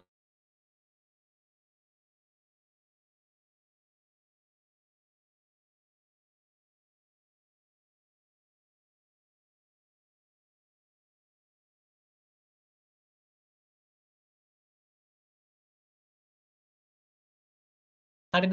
ඒ අපි කතා කරේ ප්‍රශ්නාංක 7 පිළිබඳව. හරි. ඊළඟට අපි ගියොතින් ප්‍රශ්නාංක 8ට. first part එකේ ප්‍රශ්නාංක 8. first part එකේ ප්‍රශ්නාංක 8ෙන් තියෙනවා write a paragraph ලියන්න ඡේදයක් beginning with the given sentence. දී ඇති වාක්‍යයෙන් ආරම්භ කරලා about 75 to 100 words. වචන 75 100 ප්‍රමාණයක් භාවිතා කරන්න ඕනේ. do not exceed the word limit. මේ වචන සීමාව ඉක්මවා යන්න එපා කියලාත් කියනවා. do not write more than one paragraph. එක ඡේදයකට වඩා නොලියන්න කියලාත් අපිට එතනදී උපදේශයක් දෙනවා. ආයිත් බලන්න. දී ඇති වාක්‍යයෙන් ආරම්භ කොට ඡේදයක් ලියන්න. වචන 75 100 ප්‍රමාණයක් භාවිතා කරන්න. මෙම වචන සීමාව ඉක්මවනවා යන්න. එක ඡේදයකට වඩා නොලියන්න. එහෙනම් අපි මේක නම් කරනවා short paragraph writing කියලා. කෙටි ඡේද ලිවීම. එතකොට අපිට මෙන්න මේ ආකාරයෙන් විභාගයේදී වාක්‍යයක් ලැබෙන 8 වෙනි ප්‍රශ්නෙන්. විභාගයේදී මේ ආකාරයෙන් වාක්‍යයක් ලැබෙන 8 වෙනි ප්‍රශ්නෙන් අපිට තියෙන්නේ ඒ දීපු වාක්‍යයේ තේරුම, ඒ අයිඩියා එක එළියට අරගෙන එක තේරුම් අරගෙන ඒ දීපු විස්තරය වටා වචන 75 104 ප්‍රමාණයක කෙටි ඡේදයක් ලියන්න තියෙනවා. සරල කිව්වොත් කෙටි රචනාවක් වගේ. හරිද? දැන් මේක තේරුම මොකක්ද? මේක තේරුම තමයි it is necessary to earn an extra income to live in today's society. ඔන්න මේ වගේ මාතෘකාවක් අපිට හම්බෙන්න පුළුවන්. It is necessary. ඒක අත්‍යවශ්‍ය දෙයක් කියනවා to earn an extra income. ඉපැයීම අමතර ආදායමක් to live in today's society. අද වර්තමාන ලෝකයේ ජීවත් වෙන්න. නැත්නම් මේ සමාජයේ ජීවත් වෙන්න. හරිද? දැන් මේ වගේ දෙයක් දුන්නෙන් පස්සේ අපි ඒ යටතේ වචන 75 104 ප්‍රමාණයක් එන විදිහට ඡේදයක් නිර්මාණය කරන්න ඕනේ. හරිද? මේ තියෙන ගිය අවුරුද්දේ අහපු ප්‍රශ්නය මේ වගේ තමයි. ඔයාලගෙනුත් අහන්න. ලකුණු 10ක් හම්බ වෙනවා මේ කොටසට. බලන්න. දීපු වාක්‍ය තමයි you need to have several qualities to live in harmony with others. You need to have ඔබ සතුව තියෙන්න ඕනේ several qualities ගුණාංග කිහිපයක් to live in harmony සමගයෙන් ජීවත් වෙන්න නැත්නම් සහජීවනයෙන් ජීවත් වෙන්න with others අනිත් අය සමග. එතකොට මේ කොහොමද අපි සමාජයේ අනිත් මිනිසුත් එක්ක සමගින් ජීවත් වෙන්නේ? අපිට අපි ගාව මෙන්න මේ qualities තියෙන්න ඕනේ. අපි මේ වගේ හොඳ පුද්ගලයෙක් වෙන්න ඕනේ. අපි යාළුවත් එක්ක relationship හදාගන්න ඕනේ. අන්න ඒ විදිහට ideas ටික අරගෙන අපිට මේ යටතේ කෙටි ඡේදයක් ලියන්න තියෙන්නේ. එක ඡේදයක් හරහා. ඡේද දෙකකට බෙදන්න බෑ. එක ඡේදයක් හරහා තමයි අපි ලියන්න ඕනේ. පැහැදිලිද? ඔන්න ඔය විදිහට තමයි first part එකේ ප්‍රශ්න ටික විග්‍රහ වෙන්නේ. හරිද? හොඳයි. අපි ඊළඟට second part එකේ ප්‍රශ්න ටිකත් ඒ විදිහටම කෙටියෙන් සරලව විග්‍රහ කරගමු. හරි. second part එකට ගියොතින් second part එක අපිට හම්බ වෙනවා බලන්න ප්‍රශ්න 13ක් නේද? there are 13 questions තියෙනවා කියෝනේ. ප්‍රශ්න 13ක් තියෙනවා. හරි. ওই ප්‍රශ්න 13 ලකුණු 140ක ප්‍රමාණයක් හම්බ වෙනවා. එතකොට second part එක බෙදෙනවා කොටස් තුනකට. A කොටස, B කොටස සහ C කොටස කියලා. හරි. එයාටදී part A එක A කොටස නම් කරනවා reading skills කියලා. එහෙම නැත්නම් කියවීමේ හැකියාව කියලා. reading skills. එයාටද ලකුණු කීයක් හම්බ වෙනවද? ලකුණු 50ක ප්‍රමාණයක් හම්බ වෙනවා. හොඳයි. අපි බලමු මෙන්න මේ reading skill කියන කොටස යටතේ මොන වගේ ප්‍රශ්න පහක්ද ලැබෙන්නේ කියලා. මුලින්ම ප්‍රශ්න අංක 1. Read the following story in which some words are given in bold type. තද කළු පැහැති අකුරෙන් ලබා දීලා තියෙන සමහර වචන තියෙන පහත ඡේදය කියවන්න කියලා කියනවා. Then underline the meaning. ඉන්පසුව යටින් ඉරක් අඳින කියනවා තේරුම that is most appropriate to the context for the words given in bold type. එම තද කළු අකුරින් දීපු 1 to 10 එකේ සිට 10 දක්වා. හරි මොකද්ද මේ කිව්ව කතාව? අපි මේක ප්‍රශ්නයක් හරහාම තේරුම් කරගමු. බලන්න. part A. හරිද? බලන්න. එතන කියනවා අර විදියටම read the following text in which some words are given in bold type. මේ පේනවද? මේ ඡේදයේ ඇතැම් වචන තද කළු අකුරින් දීලා තිනවා. අන්න ඒවා. Then underline the meaning. ඉන්පසුව යටින් ඉර කන්නකො තේරුම් යටින් the most appropriate to the context. මෙන්න මේ context එකට අදාළ මෙන්න මේ දීපු විස්තරයට අදාළව වඩාත්ම ගැළපෙන වචන යටින් ඉර කඳින කියනවා the words given in bold type from 1 to 10 එකේ සිට 10 දක්වා දීපු. සරලව කිව්වොතින් අපිට විභාගෙදී දෙවෙනි කොටසේ පළවෙනි ප්‍රශ්නයෙන් හම්බුන මේ වගේ ඡේදයක්. ඒ ඡේදය තුල තද කළු අකුරින් පාට කරපු වචන 10ක් හම්බ වෙනවා. ඒ වචන 10 නැවතත් එයාලා වෙනම යටින් ලබා දෙනවා අංක එකට තියෙන මෙන්න මේ වගේ vastly 2 unpleasant 3 diverse කියලා වගේ එයාලා මේ වචන 10 නම් කරනවා. අපිට තියෙන්නේ ඒකට දාල සමාන වචනයක්. ඒ meaning එකම ඒ අර්ථයම හැඟවෙන වචනයක් ඉස්සරහින් දීපු උත්තර හතරෙන් තෝරන්න තියෙන්නේ. දැන් බලන්න vastly කියන එකට තේරුම් කීපයක් දීලා තිනවා. slightly, rapidly, hugely, vaguely කියලා. එතකොට අපි ඔන්න ඔය දීපු උත්තර හතරෙන් මෙන්න මේ vastly කියන එකට හරිද?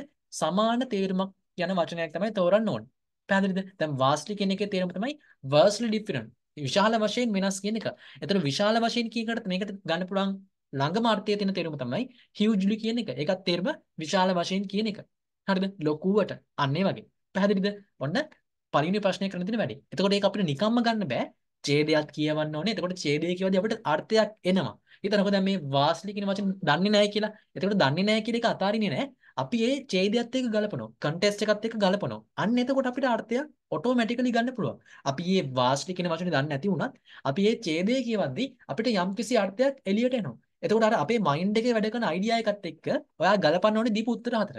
එතකොට ඔයාලට පුළුවන් ඉක්මනින්ම තෝරගන්න මේ අයිඩියා එක මම හිතන අයිඩියා එකත් එක්ක මැච් වෙනවා. අන්න එතකොට ඔයාලට නිවැරදි උත්තරයක් තෝරගන්න පුළුවන්. ඔයා වචනය නොදන්නවා නම්. දන්න වචනයක් තියෙනවා ඉක්මනට හොයාගන්න පුළුවන්. නොදන්න එකක් තියෙනවා අන්න ඒ වගේ වැඩ කරන්න ඕනේ. හරිද? හොඳයි. ඊළඟට ප්‍රශ්නාංක 2 බලන්න. ප්‍රශ්නාංක 2ේදී අපිට හම්බ වෙනවා read the following text and answer the question 1 and 2. බලන්නකො ප්‍රශ්නාංක 2 පේපර් එකේ second part එකේ ප්‍රශ්නාංක 2. හරි. second part එකේ ප්‍රශ්නාංක 2කින් හම්බ වෙනවා read the following text and answer the question 1 and 2. Roman number 1 and Roman number 2. හරි. මෙතෙන්දී අපිට ඡේද කොටසක් හම්බ වෙනවා. ඒ ඡේද කොටස ප්‍රධාන ඡේද කොටස් 4කට බෙදෙනවා. ඡේදාංක 1, ඡේදාංක 2, ඡේදාංක 3 සහ ඡේදාංක 4 කියලා. එතකොට ඔන්න ඔය ඡේද 4න් කියන විස්තරයේ තේරුම් අරගෙන පහලින් අපි රෝමිලකම් අංක 1 සහ රෝමිලකම් අංක 2 යටතේ අහන ප්‍රශ්නවල උත්තර ලියන්න ඕනේ. ඒ යටතේ රෝමිලකම් අංක 1කින් අහන්නේ අපෙන් true or false ප්‍රශ්නයක්. හරිද? වාක්‍ය නැත්නම් ස්ටේට්මන්ට්ස් 8ක් දෙනවා. ඒ කියන්නේ ප්‍රකාශන 8ක් දෙනවා. ඒ දෙන ප්‍රකාශන 8 ඉහතින් දීපු ඡේදයේ විස්තර සමග එකඟ වෙනවා නම් අපි true දානවා. එකඟ වෙන්නේ නැත්නම් false කියලා දාන්න තියෙනවා. හරිද? ඒ Roman number 1 එක. ඊට පස්සේ Roman number 2 යටතේ අපිට හම්බ වෙනවා underline the most appropriate response to the complete the following sentences. පහත වාක්‍ය සම්පූර්ණ කරන වඩාත්ම ගැළපෙන වචන මේ ප්‍රතිචාරය යටින් ඉලක්ක අදින්න තියෙනවා. හරිද? එතකොට එතනත් ප්‍රශ්න දෙකක් තියෙනවා. එතකොට ප්‍රකාශන 8යි යටින් ඉරියන් දෙන ප්‍රශ්න 2යි ඔක්කොම ප්‍රශ්න 10යි එකකට ලකුණු එක ගානේ ප්‍රශ්න 10ට ලකුණු 10ක් හම්බ වෙනවා question number 2 වල. හරිද? හරි. ඊට පස්සේ අපි second part එකේ ප්‍රශ්නාංක 3ට આવතින් second part එකේ ප්‍රශ්නාංක 3ෙන් සම්බන්ධිත වෙන්නේ read the following poem and underline the most appropriate response to each of the questions from 1 to 5. එකේ සිට 5 දක්වා ප්‍රශ්න වල උත්තර ලියන්න තියෙන්නේ. ඉහතින් දීපු නැත්නම් අපිට ලබා දීපු poem එක කියවලා. ඒ කියන්නේ කවිය. එහෙනම් අපිට question number 3 එකෙන් හම්බ වෙන්නේ poem එකක්. ඒ කියන්නේ කවියක්. හරිද? ඒ කවිය කියවලා ඒකෙන් එළියට දෙන අර්ථය තේරුම් අරගෙන ඒ අර්ථයේ ප්‍රශ්න පහක් අහනවා. ඒ ප්‍රශ්න පහෙන් අහන්නේ යටින් ඉරියන්ද ප්‍රශ්න පහක් ලියන්න නෑ උත්තර. ඒ නිසා හොඳට ඒ පොයම් එකක් කියවලා තේරුම් අරගන්න ගමන්ම අදාළ ප්‍රශ්නයට අදාළව උත්තර මාක් කරගන්න ඕනේ. උත්තර හදාගන්න ඕනේ. හරිද? තව දෙයක් මතක තියාගන්න. කවියක් තුලින් උඩින් එක අර්ථයක් දුන්නට ඒකේ යට අර්ථයකුත් තියෙනවා. හරිද? එතකොට අපි සාමාන්‍ය උඩ තේරුම වගේම ඒ කවියෙන් එළියට දෙන්න හදන පණිවිඩෙත් අපි යටින් තේරුම් ගැනීමක් කරනවා නම් වඩා සාර්ථක අපිට උත්තර ලේසියෙන් හොයාගන්න පුළුවන්. හරිද? හොඳයි. ඒ ප්‍රශ්නාංක 3. ඊට පස්සේ ෆස්ට් පාර්ට් එකේ ප්‍රශ්නාංක 4න් අපිට ලැබෙනවා බලන්න. Question number 4 එකෙන් අපිට ලැබෙන මේ paper structure එක අනුව fill in the blanks using one word from the passage in each space. 5 mark. මොකක්ද මේ ප්‍රශ්නේ? ආයිත් බලන්නකෝ second part එකේ. Complete නැත්නම් අපිට මෙහෙම හම්බ වෙන්න පුළුවන් එක. Complete the summary using one word only from the passage for each blank. ඒ කියන්නේ අපිට මෙතනදී හම්බ වෙනවා ඡේද කොටසක්. හරිද? ඡේදයක් හම්බ වෙනවා. ওই දීපු ඡේදය සාරාංශගත කරලා පහලින් හම්බ වෙන කොටුවක් ඇතුලේ. ඡේදයක් තියෙනවා. ඒ ඡේදෙම සාරාංශගත කරලා පහලින් කොටුවක් ඇතුලේ ලැබෙනවා. අපිට තියෙන්නේ ඉහත ඡේදයේ කියවලා ඒක තේරුම් ගන්න ගමන්ම පහලින් දීපු සාරාංශයේ ඒ අදාළ හිස්තැන් වලට ගැළපෙන වර්ඩ් එකක් ඉහත ඡේදයෙන් තෝරලා දාන්න තියෙන්නේ. දැන් සරලව කිව්වොත් මම එක උත්තරයක් පැහැදිලි කරන්න මෙතනදී. Success is often defined as achieving self-created goals in life. සාර්ථකත්වය බොහෝ විට හඳුන්වන්න පුළුවන් achieving self-created goals in life. ජීවිතේ අපි හදාගත්තු අපිම නිර්මාණය කරගත්තු අරමුණු ළඟා කර ගැනීම විදියට.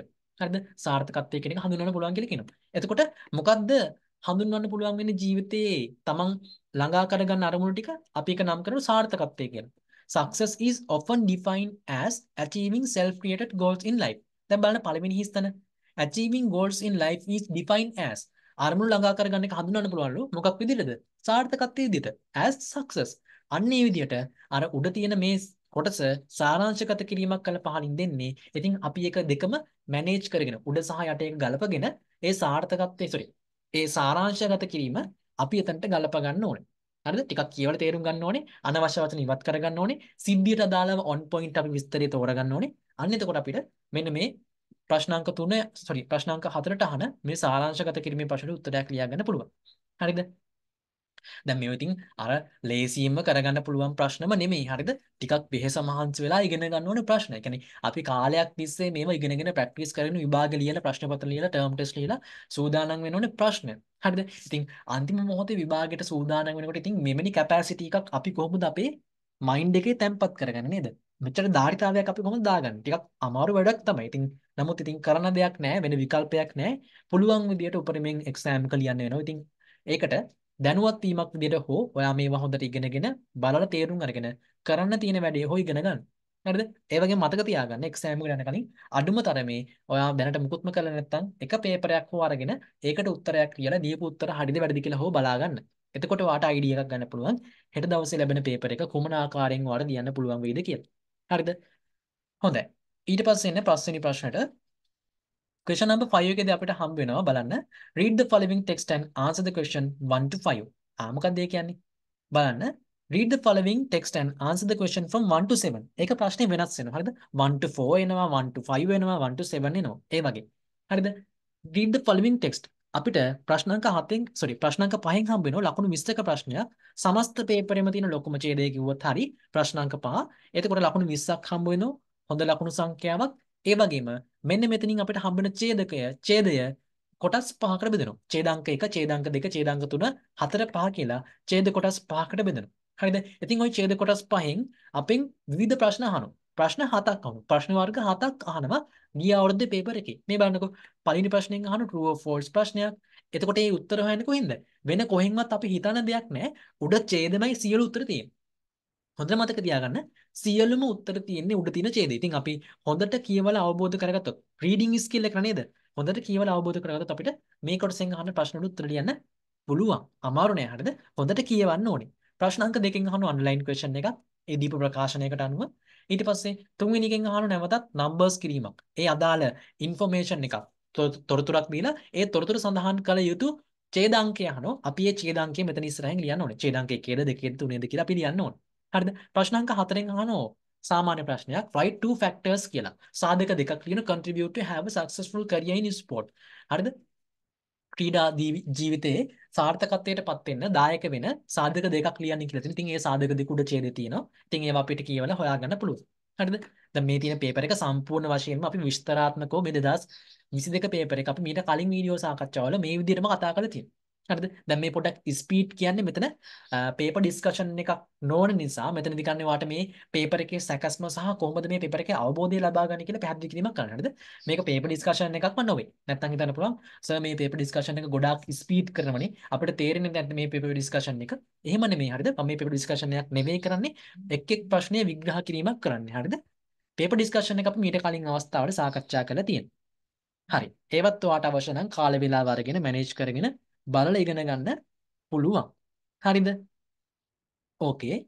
අපි ඉස්සරහට යමු. හරි. ඊළඟට බලන්න. පස්වෙනි ප්‍රශ්නෙන් අහලා තියෙන අන්ඩර්ලයින් ක්වෙස්චන් එකක් ඒකත්. හයවෙනි ප්‍රශ්නෙන් අහලා තියෙන who or what do the following pronouns in bold point refer to. එක් එක් ඡේදයන් වල අපිට highlight කරපු වචනයක් දීලා තියෙනවා. ඒ highlight කරපු වචنين කුමක්ද කියවෙන්නේ හෝ කවුරුන් ගැනද කියවෙන්නේ කියන එක අපිට හොයලා මෙන්න මේ හිස්තැන ලියන්න තියෙනවා. හයවෙනි කොටසේ. හත්වෙනි ප්‍රශ්නෙන් අහලා තියෙනවා write one word in each blank. එක් කිස්සනකට එක වචන ගාන ලියන්න තියෙනවා. ඒ අදාළ කියන phrase එකකින්. දැන් බලන්නකො පළවෙනි එකෙන් කියනවා follow or chase. ඒ කියන්නේ follow or chase someone or something. කෙනෙක් හඹා යෑම, කෙනෙක් පසුපස යෑම, කෙනෙක්ම අනුගමනය කිරීම කියන එකට සමාන වචනයක්. අපි ඒකට කියන pursue කියලා. අන්න ඒ වචනේ උඩ තියෙනවා. අපි ඒක හොයාගන්න ඕනේ. දෙක leave or give up. හැර යනවා හෝ ඒක අත්හරිනවා. අපි ඒකට සමාන වර්ඩ් එකක් වන උඩින් quit කියලා. ඉවත් වෙනවා. අන්න ඒ වගේ. ඊට පස්සේ the most successful point. වඩාත් සාර්ථකත්වයට පත්වන අවස්ථාව. අපි ඒකට කියන peak කියලා. අපි කන්දක මුදුනටත් කියන peak එක කියලා. නේද? අන්න ඒ වගේ තමයි. සාර්ථකත්වයේ මුදුන් මල් කඩ වගේ අන්න ඒ වගේ අපි අදහසක් ගන්නවා. මෙන්න මේ peak කියන එකට.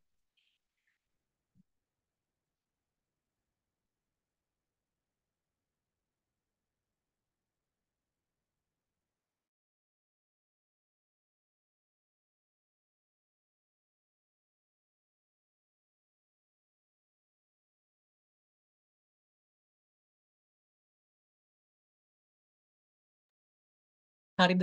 ඊළඟට හරි. එන්න ඔය කොටසෙන් කියන කොටස් ටික. ඊට පස්සේ work well with others, cooperate කියලා කියනවා. අනිත් අය සමග සහයෝගයෙන් වැඩ කිරීම. co-workers කියලා කියන්නේ සගයන්, කණ්ඩායම් සමාජිකයන් කියන අර්ථය. co-workers, teammates. හරිද? තව උත්තරයක් අපිට මේකදී හම්බුණා. අපි ඒකත් කතා කරා පිළිතුරු පත්‍ර සාකච්ඡාවේදී co-workers කියන එකට. හරිද? ඉතින් ওই විදිහට තමයි first part එකේ ඒ කොටස මේ second part එකේ ඒ කොටස සම්බන්ධ වෙන්නේ. හරි. ඊට පස්සේ second part එකේ B කොටසට ගියොත් question number 6 7 8 යටතේ අපිට ප්‍රශ්න තුනක් හම්බ වෙනවා. dialogue questions තුනක්. හරි. බලන්න කොහොමද dialogue questions තුන හම්බ වෙන්නේ කියලා. part B යටතේ හම්බ වෙනවා dialogues කියන කොටස යටතේ. question number 6 එකෙන් how do you respond in each of the following situations? ඔබ කෙසේද පහත එක් එක් සිද්ධීන් වලට මුහුණ පාන්නේ නැත්නම් ප්‍රතිචාර දක්වන්නේ? write only one sentence or question for each. එක් එක් විස්තර සඳහා එක වාක්‍යයක් හෝ එක ප්‍රශ්නයකින් උත්තර ලියන්න කියලා කියනවා. beginning with the word or words given. ලබා දීපු වචනින් හෝ වචන කාණ්ඩයෙන් පටන්ගෙන. ඒ කියන්නේ දැන් සරලව දැන් මෙතන පළවෙනි ප්‍රශ්නෙන් අහන මම ඒකෙම ඔයාලට උත්තරේ ගන්නෙන්ද කියලා දෙන්නම්. Your friends invite you to subscribe to a YouTube channel. ඔබගේ යාළුවෝ ඔබට ආරාධනා කරනවා YouTube channel එකකට subscribe කරන්න කියලා. හරිද? ඊට පස්සේ අපිට ප්‍රකාශනයක් දෙනවා you refuse the invitation. ඔබ ඇරයුම ප්‍රතික්ෂේප කරනවා. යාළුවෝ කිව්ව ඒ කතාව ඔයා පිළිගන්නේ නැහැ. කැමති නැහැ. හරිද? අපිට කියනවා give a reason for your refusal. ඔබගේ එම ප්‍රතික්ෂේප කිරීමට හේතුවක් දක්වන්න. අන්න අපිට respond කරන්න ඕනේ ඒ කියන දෙයට. අපිට sorry I කියන එකෙන් පටන් ගෙන දෙන පේපර් එක තුල අපි ඊටු ටික ඒකට අනුකූලව සම්බන්ධ කරන්න ඕනේ. හරිද? sorry කියන්නේ සමා වෙන්න. I කියන්නේ මම. දැන් මොකද්ද කියන්න ඕනේ? සමා වෙන්න. මම එම YouTube channel එකට කැමති නෑ. I don't like that YouTube channel. නැත්නම් අපිට කියන්න පුළුවන් I don't like the content of that YouTube channel. අන්නේ විදිහට අපිට විවිධ උත්තර දෙන්න පුළුවන්. මෙන්න මේ දීපු ආරම්භක ප්‍රකාශනයත් සමග. හරිද? ඔන්න ඔය විදිහට තමයි ප්‍රශ්න අංක 6 යටතේ අපිට උත්තර ලියන්න තියෙන්නේ. ප්‍රධාන ප්‍රකාශනයන් පහක් අහනවා. ඒ ප්‍රකාශනයන් පහට අපිට රෙස්පොන්ඩ් කරන්න තියෙන්නේ. ප්‍රති උත්තර දෙන්න තියෙන්නේ. හරිද? හොඳයි. ඊට පස්සේ ප්‍රශ්න අංක 7ට આવතින් ප්‍රශ්න අංක 7 කියන කොට සම්බන්ධ වෙන්නේ ඩයලොග් කියන කොටස තමයි. ප්‍රශ්න අංක 7න් අපිට හම්බ වෙනවා ඩයලොග් එකක්. මේ තියෙන්නේ මේ වගේ ඩයලොග් එකක් හම්බ වෙනවා. ওই ඩයලොග් එකේ හිස්තැන් පහක් තියෙනවා. හරිද? ඒ දෙදෙනෙක් අතර සංවාදයක් යනවා. අපිට තියෙන්නේ ඒ සංවාදයේ කියවන තේරුම් අරගන්න ගමන්ම ඒ අදාළ හිස්තැන් වලට ගැළපෙන ප්‍රකාශන එකතු කරන්න තියෙනවා. ඒතර අපිට නිකම්ම දාන්නත් බෑ. උඩ ප්‍රකාශනය යට ප්‍රකාශනය කියන දෙකම සංසන්දනය කළා. ඒවට හානියක් නොවන පරිදි ඒ අර්ථය එන විදියට ඒ උත්තර අපි දාන්න ඕනේ. පැහැදිලිද? ප්‍රශ්න අංක 7න් අහන්නේ එවැනි ප්‍රශ්නයක්. හරිද? අපිට එතනදී උත්තර නිර්මාණය කරන්න සිද්ධ වෙනවා ඒ ඩයලොග් එකට අනුකූලව. හරිද? ඒකට අපිට මුලින්ම කරන්න සිද්ධ වෙනවා අදාළ ප්‍රශ්නයෙන් කියන අයිඩියා එක තේරුම් ගන්න. හරිද? හොඳයි. මම මේක ප්‍රශ්නේ පැහැදිලි කරොත් complete the following dialogue between an English teacher and a student. ශිෂ්‍යයෙකු සහ ඉංග්‍රීසි ගුරුවරයෙකු අතර ඇතිවන පහත ඡේදය සම්පූර්ණ කරන්න. The student meets the teacher to discuss the shortcomings in his or her essay. The student ළමයා හමු වෙනවා ගුරුවරයාව සාකච්ඡා කරන්නට අඩුපාඩු ඔහුගේ හෝ ඇයගේ තියෙන රචනාවේ. හරිද? Do not use more than two sentences or questions in each blank. එක් හිස්තැනකට වාක්‍ය දෙකකින් හෝ ප්‍රශ්න දෙකකින් පමණක් උත්තර ලියන්න. ඊට වඩා වැඩියෙන් ලියන්න එපා කියලා එයාලා අපිට ඔප්ෂන් එකක් දෙනවා. In each blank. එක් හිස්තැන සඳහා. හරිද? ඔන්න මේ විදිහට තමයි ප්‍රශ්න අංක 7 තියෙන්නේ. ප්‍රශ්න අංක 8ට ආවෙන් පස්සේ ප්‍රශ්න අංක 8 දී අපිට ලැබෙන්නේ මොකද්ද? අපි තනියම ඩයලොග් එකක් නිර්මාණය කරන්න ඕනේ. අපි විසින්ම නිර්මාණය කරන්න ඕනේ ඩයලොග් එකක්. ඉතින් ඒකට අවශ්‍ය මූලික සාධක ටික සහ සිද්ධිය අපිට දෙනවා. අපිට තියෙන මේ සිද්ධිය ඒ ටාස්ක් එක හොයාගෙන හරිද? ඒ කේස් ස්ටඩි එක අධ්‍යයනය කරලා ඒ යටතේ අපිට ලියන්න තියෙනවා තනියම ඩයලොග් එකක්. ඉතින් ඒකත් අමාරු නෑ. බලන්න ගිය අවුරුද්දේ අහලා තියෙන ඩයලොග් එක පොඩ්ඩක් බලන්න. Your mobile network provider has disconnected your connection. ඔබගේ ජංගම දුරකථන සැපයුම් කරුවා ඔබගේ සම්බන්ධතාවය විසන්ධි කරලා තියෙනවා. You have settled your bill payment. ඔබගේ මේ බිල් පතත් ගෙවලා තියෙනවා but your connection is still unavailable. නමුත් ඔබගේ සම්බන්ධතාවය තාමත් ලැබිලා නැහැ කියනවා. ඒකට අපිට කියනවා contact the customer care center. හරිද? පරිභෝග සේවා මධ්‍යස්ථානය සම්බන්ධ කරගෙන and make a complaint. complaint එකක් කරන්න කියනවා. පැමිණිල්ලක් කරන්න කියනවා. ඊට පස්සේ අපිට කියනවා write out the dialogue between the customer care center operator and you. ඔබ සහ කස්ටමර් කෙයා ඔපරේටර් අතර ඇති වෙච්ච සංවාදය ලියා දක්වන්න කියන මෙන්න මේ සිද්ධිය සම්බන්ධව. ඒ කියන්නේ ආගේ කනෙක්ෂන් එක යාලා විසන්ධි කරලා තියෙනවා, ඩිස්කනෙක්ට් කරලා තියෙනවා. ඔයාලට තියන්නේ මෙයාගෙන මේකට හේතුව මොකද්ද? එයාට කතා කරලා අහන්න ඕනේ. මොකද්ද වෙලා තියෙන්නේ? ඇයි මගේ කනෙක්ෂන් ඩිස්කනෙක්ට් කරේ? මම බිල් එකත් පේ කරලා තියෙනවා. ඉතින් ඇයි ඔයාලට මේක ඇක්ෂන් එකක් ගන්න නැත්තේ? මොන වගේ දෙයක්ද වෙලා තියෙන්නේ? කොහොමද එයාලගේ අදහස් දැක්වීම කියලා? ඒක අපි විසින්ම නිර්මාණය කරගෙන ඉස්සරහට හදාගෙන යන්න තියෙන්නේ. හරිද? ඒ වගේම කියනවා each one should speak at least 5 times. ඒ කියන්නේ එක්කෙනෙක් අඩුම තරමේ 5 වතාවක්වත් මේ සංවාදය තුළ කතා කරන්න ඕනේ. ඒ කියන්නේ ඔබ කියන පුද්ගලයා ගතලින් ඔබ 5 වතාවක් මේකේ අඩුම තරමේ කතා කරලා තියෙනුනේ. 5 වතාවක්. එතකොට අනිත් පුද්ගලයා ගත්තත් එයාත් 5 වතාවක් අඩුම තරමේ කතා කරලා තියෙනුනේ. ඊට වඩා වැඩි වුණාට ප්‍රශ්නයක් නැහැ. අඩු වුණොතින්, ඒ කියන්නේ ප්‍රකාශන ගාන අඩු වුණොතින් ලකුණු අඩුවීමක් සිද්ධ වෙනවා. හරිද? ඔන්න ප්‍රශ්න අංක 8. හරි. ඊට පස්සේ අපි පාර්ට් C එකත් ඒ වගේම පොඩි විශ්ලේෂණයක් කරගමු. පාර්ට් C එකත්. එතකොට අපිට සම්පූර්ණ පේපරේ ප්‍රශ්න එන විදිය ගැන අවබෝධයක් ලබා ගන්න පුළුවන්. නැවත වතාවක් වෙන මෙතනදී කියන්නේ ප්‍රශ්න සාරාංශගත කරලා හඳුන්වා දීමක් පමණයි. හරිද? හරි. පාර්ට් C එක ගත්තොත් ඉතින් පාර්ට් C එකේ පළවෙනි ප්‍රශ්නේ අපිට හම්බ වෙන ප්‍රශ්න අංක 9 එන්නේ. රයිටිං ස්කිල් කොටසට මතකද? මේ තියෙන අපි ඇනලයිස් එක. මේ තියෙන්නේ පාර්ට් C එකේ ලකුණු 65ක් හම්බ වෙනවා. ප්‍රධාන ප්‍රශ්න 5යි තියෙන්නේ. ඒ යටතේ question number 9 එක අපි 2022 පේපර් එක හරහා බලමු සාරාංශගත කරගමු. හරිද? එතනදී අපිට හම්බ වෙනවා මේ වගේ ප්‍රශ්නයක්. ප්‍රශ්න අංක 9 යටතේ. Select any 5 words from the list of nouns, verbs, adjectives and adverbs given below and use each one of them in a meaningful sentence. You may use the verbs in any tense and nouns in singular plural form. Do not change the form of the other words. ඒ කියන්නේ මම ප්‍රශ්න සාරාංශගත කරලා දෙන්නම්. අපිට ප්‍රශ්න අංක 9න් හම්බ වෙන මෙන්න වගේ පොඩි ටේබල් එකක්. ওই ටේබල් එක බෙදලා තිනවා නාම පද වලට, ක්‍රියාපද වලට, නාම විශේෂණ වලට සහ ක්‍රියා විශේෂණ කියන කොටස් වලට. nouns, verbs, adjectives සහ adverbs කියලා. එතකොට ওই කොටස් වලට උදාහරණ දෙක බැගින් හෝ තුන බැගින් අපිට ඒ වගුව තුල ලබා දෙනවා. එතකොට සමස්ත වචන සංඛ්‍යාව වචන 10ක් අඩංගු වෙනවා මේ වගුව තුල. nouns වර්ග තමයි institute, reputation, interaction. මේ ගිය අවුරුද්දේ ප්‍රශ්න පත්‍රය. verbs තියෙනවා modify, advertise, cultivate කියලා. adjectives තියෙනවා resourceful, outgoing කියලා. adverbs තියෙනවා informally, accurately කියලා. එතකොට ওই දීපු වචන 10න් කැමති වචන පහක් තෝරගෙන ඒ වචන පහෙන් වාක්‍ය පහක් නිර්මාණය කරන්න තියෙනවා. දැන් මම මෙතන answers ලියදී නම් වචන 10ම මම answers ලියලා පැහැදිලි කරලා තියෙනවා. නමුත් ඔයාලා exam එකේදී කරන්න ඕනේ වචන පහක් විතරක් තෝරගෙන ඒ වචන පහෙන් එක් වාක්‍ය බැගින් ඒ අදාළ හිතෙන් පහ ලියුණා හරි. හරිද? එතකොට තවත් විශේෂ දෙයක් තියෙනවා. ඒ තමයි ඔයාලා ආන්සර්ස් ලියද්දී කොහොමද ලියන්න ඕනේ? හරිද? කැමති වචන පහ තුනක් කැමති විදිහට ලියන්නත් බෑ. අපිට එතන කන්ඩිෂන්ස් දෙකක් දෙනවා. එකක් තමයි නාමපද අපිට පුළුවන් කැමති පරිදි ඒක වචනේ හෝ බහුව වචනෙන් වෙනස් කරගෙන හදන්න. ඒ වගේම ක්‍රියාපද ටික අපිට පුළුවන් ඕනෙම ටෙන්ස් එකකින් ඉදිරිපත් කරන්න. වර්තමාන කාලෙන්, අතීත කාලෙන්, අනාගත කාලෙන් ඕනෙම ටෙන්ස් එකකින් ඇක්ටිව් හෝ පැසිව් අපිට දෙකෙන්ම භාවිත කරන්න පුළුවන් verbs ටික. හැබැයි adjective සහ adverbs කියන මෙන්න මේ උත්තර හතර, මෙන්න මේ වචන හතර අපිට කිසිසේත්ම ඒ වචනය වෙනස් කර නොහැකි. ing දාන්නවත් වෙන කිසිවක්. අතීත කාලයට හෝ වර්තමාන කාලයට හෝ ඒකවචන බහුවචන ඒ කිසිම දෙයක් මේ ඇඩ්ජෙක්ටිව් සහ ඇඩ්වර්බ්ස් වලට අපිට කරන්න බෑ. ඒ තියෙන ස්වරූපේම අපිට වාක්‍යයක් තුළ ඒ වචනේ භාවිතා කරන්න සිද්ධ වෙනවා. කොහොමද ඇඩ්ජෙක්ටිව් එකක් වෙනස් කරන්න බෑනේ නේද? ඇඩ්වර්බ් එකක් වෙනස් කරන්න බෑ. ඒ තියෙන ස්වරූපෙම ගන්න සිද්ධ වෙනවා. හැබැයි නවුන් සහ වර්බ්ස් කියන ඒවා කැමැති පරිදි වෙනස් කරගන්න පුළුවන් කමක් දීලා තියෙනවා. පැහැදිලිද? ඒ ප්‍රශ්නාංක 9. හරි. ඊට පස්සේ ප්‍රශ්නාංක 10ට આવදින් ප්‍රශ්නාංක 10 කියලා කියන්නේ chart question එක. දැන් අපි පහලින් වෙනම කතා කරන මේ ප්‍රශ්නාංක 10 කියන්නේ මොනවද කියලා. හරිද? මේ තියෙන්නේ question number 10. C කොටස question number 10 කියලා කියන්නේ මම මෙතන දීලා තියෙන ඉස්සරහින් විකල්ප ප්‍රශ්න ඇත කියලා. ඇයි මම එහෙම දෙන්නේ හේතුව? විකල්ප ප්‍රශ්න ඇත. ඒකට හේතුවක් තියෙනවා.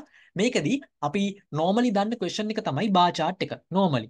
අපි හැමෝම දන්න question එක තමයි bar chart එක. නමුත් පසුගිය අවුරුදු කිහිපෙම 19 20 21 22 ඔය අවුරුදු හතරේම අහලා තියෙන බාර් chart එකක් විස්තර දීරු පස්තාරයක්. හරිද? ඉතින් මේ අවුරුද්දත් සුපුරුදු පරිදි බාර් chart එකක් අහන්න පුළුවන් ඉඩ කඩ තියෙනවා. නමුත් මේක බාර් chart එක විතරක්ම කියලා නෙමෙයි නිරූපණය කළ තියෙන තවත් අවස්ථා කිහිපයක් තියෙනවා. හරිද? ඒකට තමයි මම මෙතන නම් කරලා තියෙන්නේ විකල්ප ප්‍රශ්න ඇත කියලා. අපි මේ විකල්ප ප්‍රශ්න පහලින් වෙනම ඩිස්කස් කරනවා. හරිද? මේ පහලින් වෙනම දීලා තියෙනවා. අපි ඒ ටික අන්තිමට බලමු සෙෂන් එකේ. හරි. දැන් බලන්න මේ පේපරේ ගිය අවුරුද්දේ පේපරේ දීලා තියෙන bar chart එක තමයි the bar chart below shows the percentage of students using laptops and smartphones for education in the last 4 years 2018 to 2021 in Sri Lanka. ඒ කියන්නේ පහත bar chart එකේ නිරූපණය කරන්නේ the percentage of students සිසුන්ගේ ප්‍රතිශතයන්ලු භාවිතා කරන මොනවද? ලැප්ටොප් සහ ජංගම දුරකථන වල ඔවුන්ගේ අධ්‍යාපනය වෙනුවෙන් පසුගිය අවුරුදු 4 ලංකාව තුල. හරිද? එතකොට අපිට කියනවා මෙන්න මේක අධ්‍යයනය කළා මේ ගැන විස්තරයක් කරන්න කියලා ඩිස්ක්‍රයිබ් කරන්න කියලා විස්තර කරන්න කියලා. ඒ විස්තර කිරීමේදී අපි අදාළ තැන් සංසන්දනය කරමින් තමයි විස්තර කරන්න ඕනේ. එතකොට බාර් chart එකක් විස්තර කරන විදිහ අපි දැන් ඉගෙනගෙන තියෙන්න ඕනේ. පැහැදිලිද? ඉතින් ඒව අපිට දැන් දීර්ඝ වශයෙන් මේ ඩිස්කෂන් එකේ කතා කරන්න අපහසුයි. මොකද අපි කලින් පේපර් ඩිස්කෂන්ස් වල මේව දීර්ඝ වශයෙන් පළවෙනි පියවර මොකද්ද? දෙවෙනි පියවර මොකද්ද? තුන්වෙනි පියවර මොකද්ද? පළවෙනි ඡේදයෙන් ලියන්නේ මොකද්ද? දෙවෙනි ඡේදයෙන් ලියන්නේ මොකද්ද? තුන්වෙනි ඡේදයෙන් ලියන්නේ මොකද්ද කියලා අපි වෙන වෙනම මේ ඩිස්කෂන්ස් වල සාකච්ඡා කරලා තියෙනවා. මෙතන වාගේ හේතුව එකම දේ තමයි ඔයා මේ වැඩසටහනට පසු වෙලා සම්බන්ධ වෙච්ච එක. ඉතින් ඒක ඉතින් මේ සබ්ජෙක්ට් එකේ හැටි. හරිද? මේ ඉංග්‍රීසි කියන සබ්ජෙක්ට් එකේ හැටි. ඔයා කවදාකවත් දැන් හිතන්න අපි කොමර්ස් කියන සබ්ජෙක්ට් එක ගත්තොත් ඔයා කොමර්ස් වල accounting කියන විෂය මේ වගේ අන්තිම මොහොත වෙනකන් ගණන් ගන්න නැතුව ඉඳලා අන්තිම මොහොතේ මේ පේපර් ඩිස්කෂන් වලට සම්බන්ධ වෙලා ප්‍රශ්න ඉගෙනගෙන එහෙම සූදානම් වෙනනේ. ඔයා accounting කියන විෂයට ආරම්භක දවසේ ඉඳන් අවසාන දවස වෙනකම් මහන්සි වෙනවා. ක්ලාස් යනවා, පාඩම් කරනවා, විභාග ලියනවා, පේපර්ස් කරනවා, මොඩල් පේපර්ස් කරනවා, එහෙම දෙයක් කරනවා. හැබැයි මේ ජෙනරල් ඉංග්‍රීසි නැත්තම් ඉංග්‍රීසි කියන විෂයට ඔයා එහෙම අවධානයක් දෙන්නේ නැහැ. ඒ ඉතින් මේ සබ්ජෙක්ට් එක නිර්මාණය වෙච්ච විදිහ සහ සමාජයේ හැටි. නමුත් ඔයාට මේක තේරෙනවා නම් හරියට තේරෙනවා නම් ඒ අදාළ ළමයිතුත් මොකද කරන්නේ? අර accounting කියන විෂයක් වගේම එදා සිට මුල සිට අග දක්වා මේ විෂයන් බැලන්ස් කරගෙන ඉන්න ඕනේ.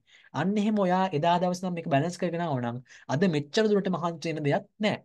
හරිද? හරිම සරලව අවසාන දවසේ එක පේපරයක් කරලා විභාගයට යන්න තියෙන්නේ නිර්වුල් මනසින්. නමුත් ඔයාට එහෙම යන්න බෑ හේතුව දැන් වැඩ ගොඩක් තියෙනවා. කොහොමද කරන්නේ? කොහොමද පාඩම් කරන්නේ? මොන වගේ ප්‍රශ්නයක් එයිද? එසේ එකක් එයිද? ස්ටෝරි එකක් එයිද? බාර් chart එකක් එයිද? නෝටිස් එකක් එයිද? ලෙටර් එකක් එයිද? ප්‍රශ්න ගොඩයි නේද? කොහොමද උත්තරයක් හදන්නේ? ඉතින් ඒකට එකම හේතුව තමයි ඉතින් ඔයා මේ වැඩසටහනත් එක්ක සම්බන්ධ වීම ප්‍රමාද වීම. වැඩසටහන කියන්නේ මේ සබ්ජෙක්ට් එකත් එක්ක. හරිද? මේ ජෙනරල් ඉංග්‍රීසි කියන සබ්ජෙක්ට් එකත් එක්ක ප්‍රමාද වීම. ඉතින් ඒකට ඉතින් දැන් විකල්ප හොයන්න බෑ. නේද? තියෙන එකම විකල්පය තමයි තියෙන කාලය තුල ටයිම් මැනේජ්මන්ට් එකක් අරගෙන කොහොම හරි පාඩම් කරලා රෑ වෙනකන් හරි උදේ වෙනකන් හරි පාන්දර වෙනකන් හරි පාඩම් කරලා වැඩ කරලා කොහොම හරි මේක ගොඩ දාගන්න එක. හරිද? හොඳයි. දැන් මේ තියෙන බාර් chart එකක්. ඉතින් බාර් chart එකක් ලියන ආකාරයේ නෝට් එකක්වත් ඔයා ගාව දැනට නැත්නම් ඉතින් මොකද කරන්න ඕනේ? ඒකටත් මම සපෝට් එක දෙන්නම් ඉතින් හරිද? මට WhatsApp message එකක් දාන්න මම පුළුවන් විදිහට ඔයාලට සපෝට් එක දෙන්නම්. ඒතර මම ඒකට reply එකක් දාලා ඔයාලට අවශ්‍ය notes එක දෙන්නම්. ඔයා ඒක වෙනම බලලා තේරුම් අරගෙන හදාගන්න සිද්ධ වෙනවා. හරිද? ඉතින් වැඩේ අපහසුයි තමයි. නමුත් කරන්න වෙන විකල්පයක් නැහැ. හරිද? හොඳයි. මේ තියෙන බාර් chart එකක් විස්තර කරන විදිය. ඒතර ප්‍රශ්නාංක 10න් අහන්නේ අපින් එවැනි බාර් chart එකක්. හරිද? ඊට පස්සේ ප්‍රශ්නාංක 11ට ගියොත් ප්‍රශ්නාංක 11ත් ඒ වගේම තමයි මම මෙතන දීලා තියෙනවා මේක විකල්ප ප්‍රශ්නයක් කියලා. මේ තියෙන්නේ විකල්ප ප්‍රශ්න ඇත. ප්‍රශ්නාංක 11ත් ඒ වගේම තමයි. ප්‍රශ්නාංක 11න් ගිය අවුරුද්දේ අහලා තියෙන්නේ පෞද්ගලික ලිපියක්. හරිද? මොකක්ද අහලා තියෙන පෞද්ගලික ලිපිය? ඒ අවුරුද්දේ කියලා තියෙන්නේ ඔයාලගේ යාළුවෙක් ටීවී සීරීස් බලන ගොඩාක් ඇබ්බැහි වෙලා ඉන්නවා. ඒ යාළුවව ඒකෙන් මුදව ගන්න අපිට පොඩි ඇඩ්වයිස් ටිකක් දෙන්න කියලා කියන්නේ පෞද්ගලික ලිපියක් ලියලා. ඉතින් හරිම සරල ලේසි ප්‍රශ්නයක් ලකුණු 15ක් නිකන් ලේසියෙන්ම ගන්න පුළුවන් කොටස. ඉතින් අපි මේවා හිතන්නේ නැති කොටස්. අපි ඉතින් මේවා ගණන් ගන්න නෑනේ. නමුත් ඔයා හරියට මේ සබ්ජෙක්ට් එක අල්ලගෙන ගියා නම් අපරාධ කියලා හිතේවි. ඔයා මේ ප්‍රශ්න නොකර ඉන්න එක. හරිද? ඒ නිසා හොඳට මේ ටික අල්ලගෙන යන්න කොහොම හරි විභාගයේදී අහන ප්‍රශ්නයට අනුව සූදානම් වෙලා උත්තරයක් ලියන්න. නිකන් හිස් තැන් තියලා ඉන්න එපා. හරිද? බලන්නකෝ දීප ප්‍රශ්නේ. Imagine that your friend spend a quite lot of time on watching TV series. TV series බලන්න එයා ගොඩාක් වෙලා ගන්නවලු. Write a letter asking him or her to stop watching them and use time meaningfully. කාලය අර්ථාන්විතව ගත කරන්න කියලා එයාට පවසන්න කියලා කියනවා. Use about 100 to 125 words.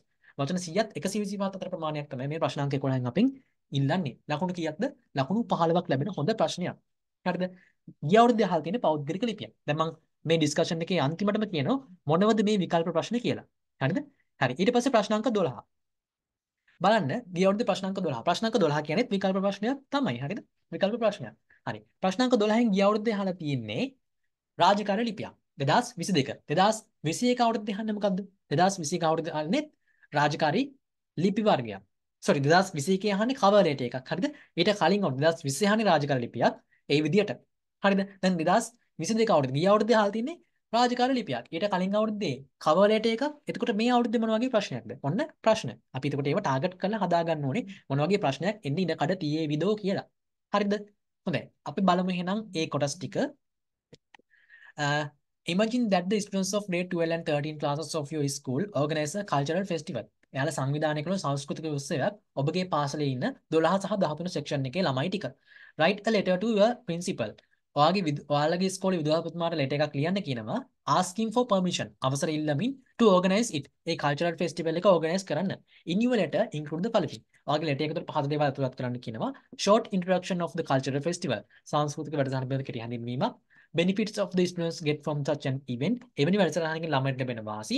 Date, time and menu of the event. A event එක පවත්වන දිනේ වේලාව ස්ථානය. ඉතින් ওই විදිහට ඔයාලගේ කණ්ඩායම විසින් 12 සහ 13 සෙක්ෂන් එක විසින් ඔයාලගේ ඉස්කෝලේ ඉන්න විදුහල්පතිතුමාට රාජකාරී ලිපියක් යවන්න තියෙනවා. ඉතින් ඒතර රාජකාරී ලිපියක් යවන ආකාරය පිළිබඳව නොලෙජ් එක තියෙන්න ඕනේ. කොහොමද ස්ට්‍රක්චර් එක හැදෙන්නේ? කොහොමද අපි මේ රාජකාරී ලිපියක් ලියන්නේ කියලා ඔයාලා දැනගෙන සිටිය යුතුයි. ඒ ප්‍රශ්නාංක 12.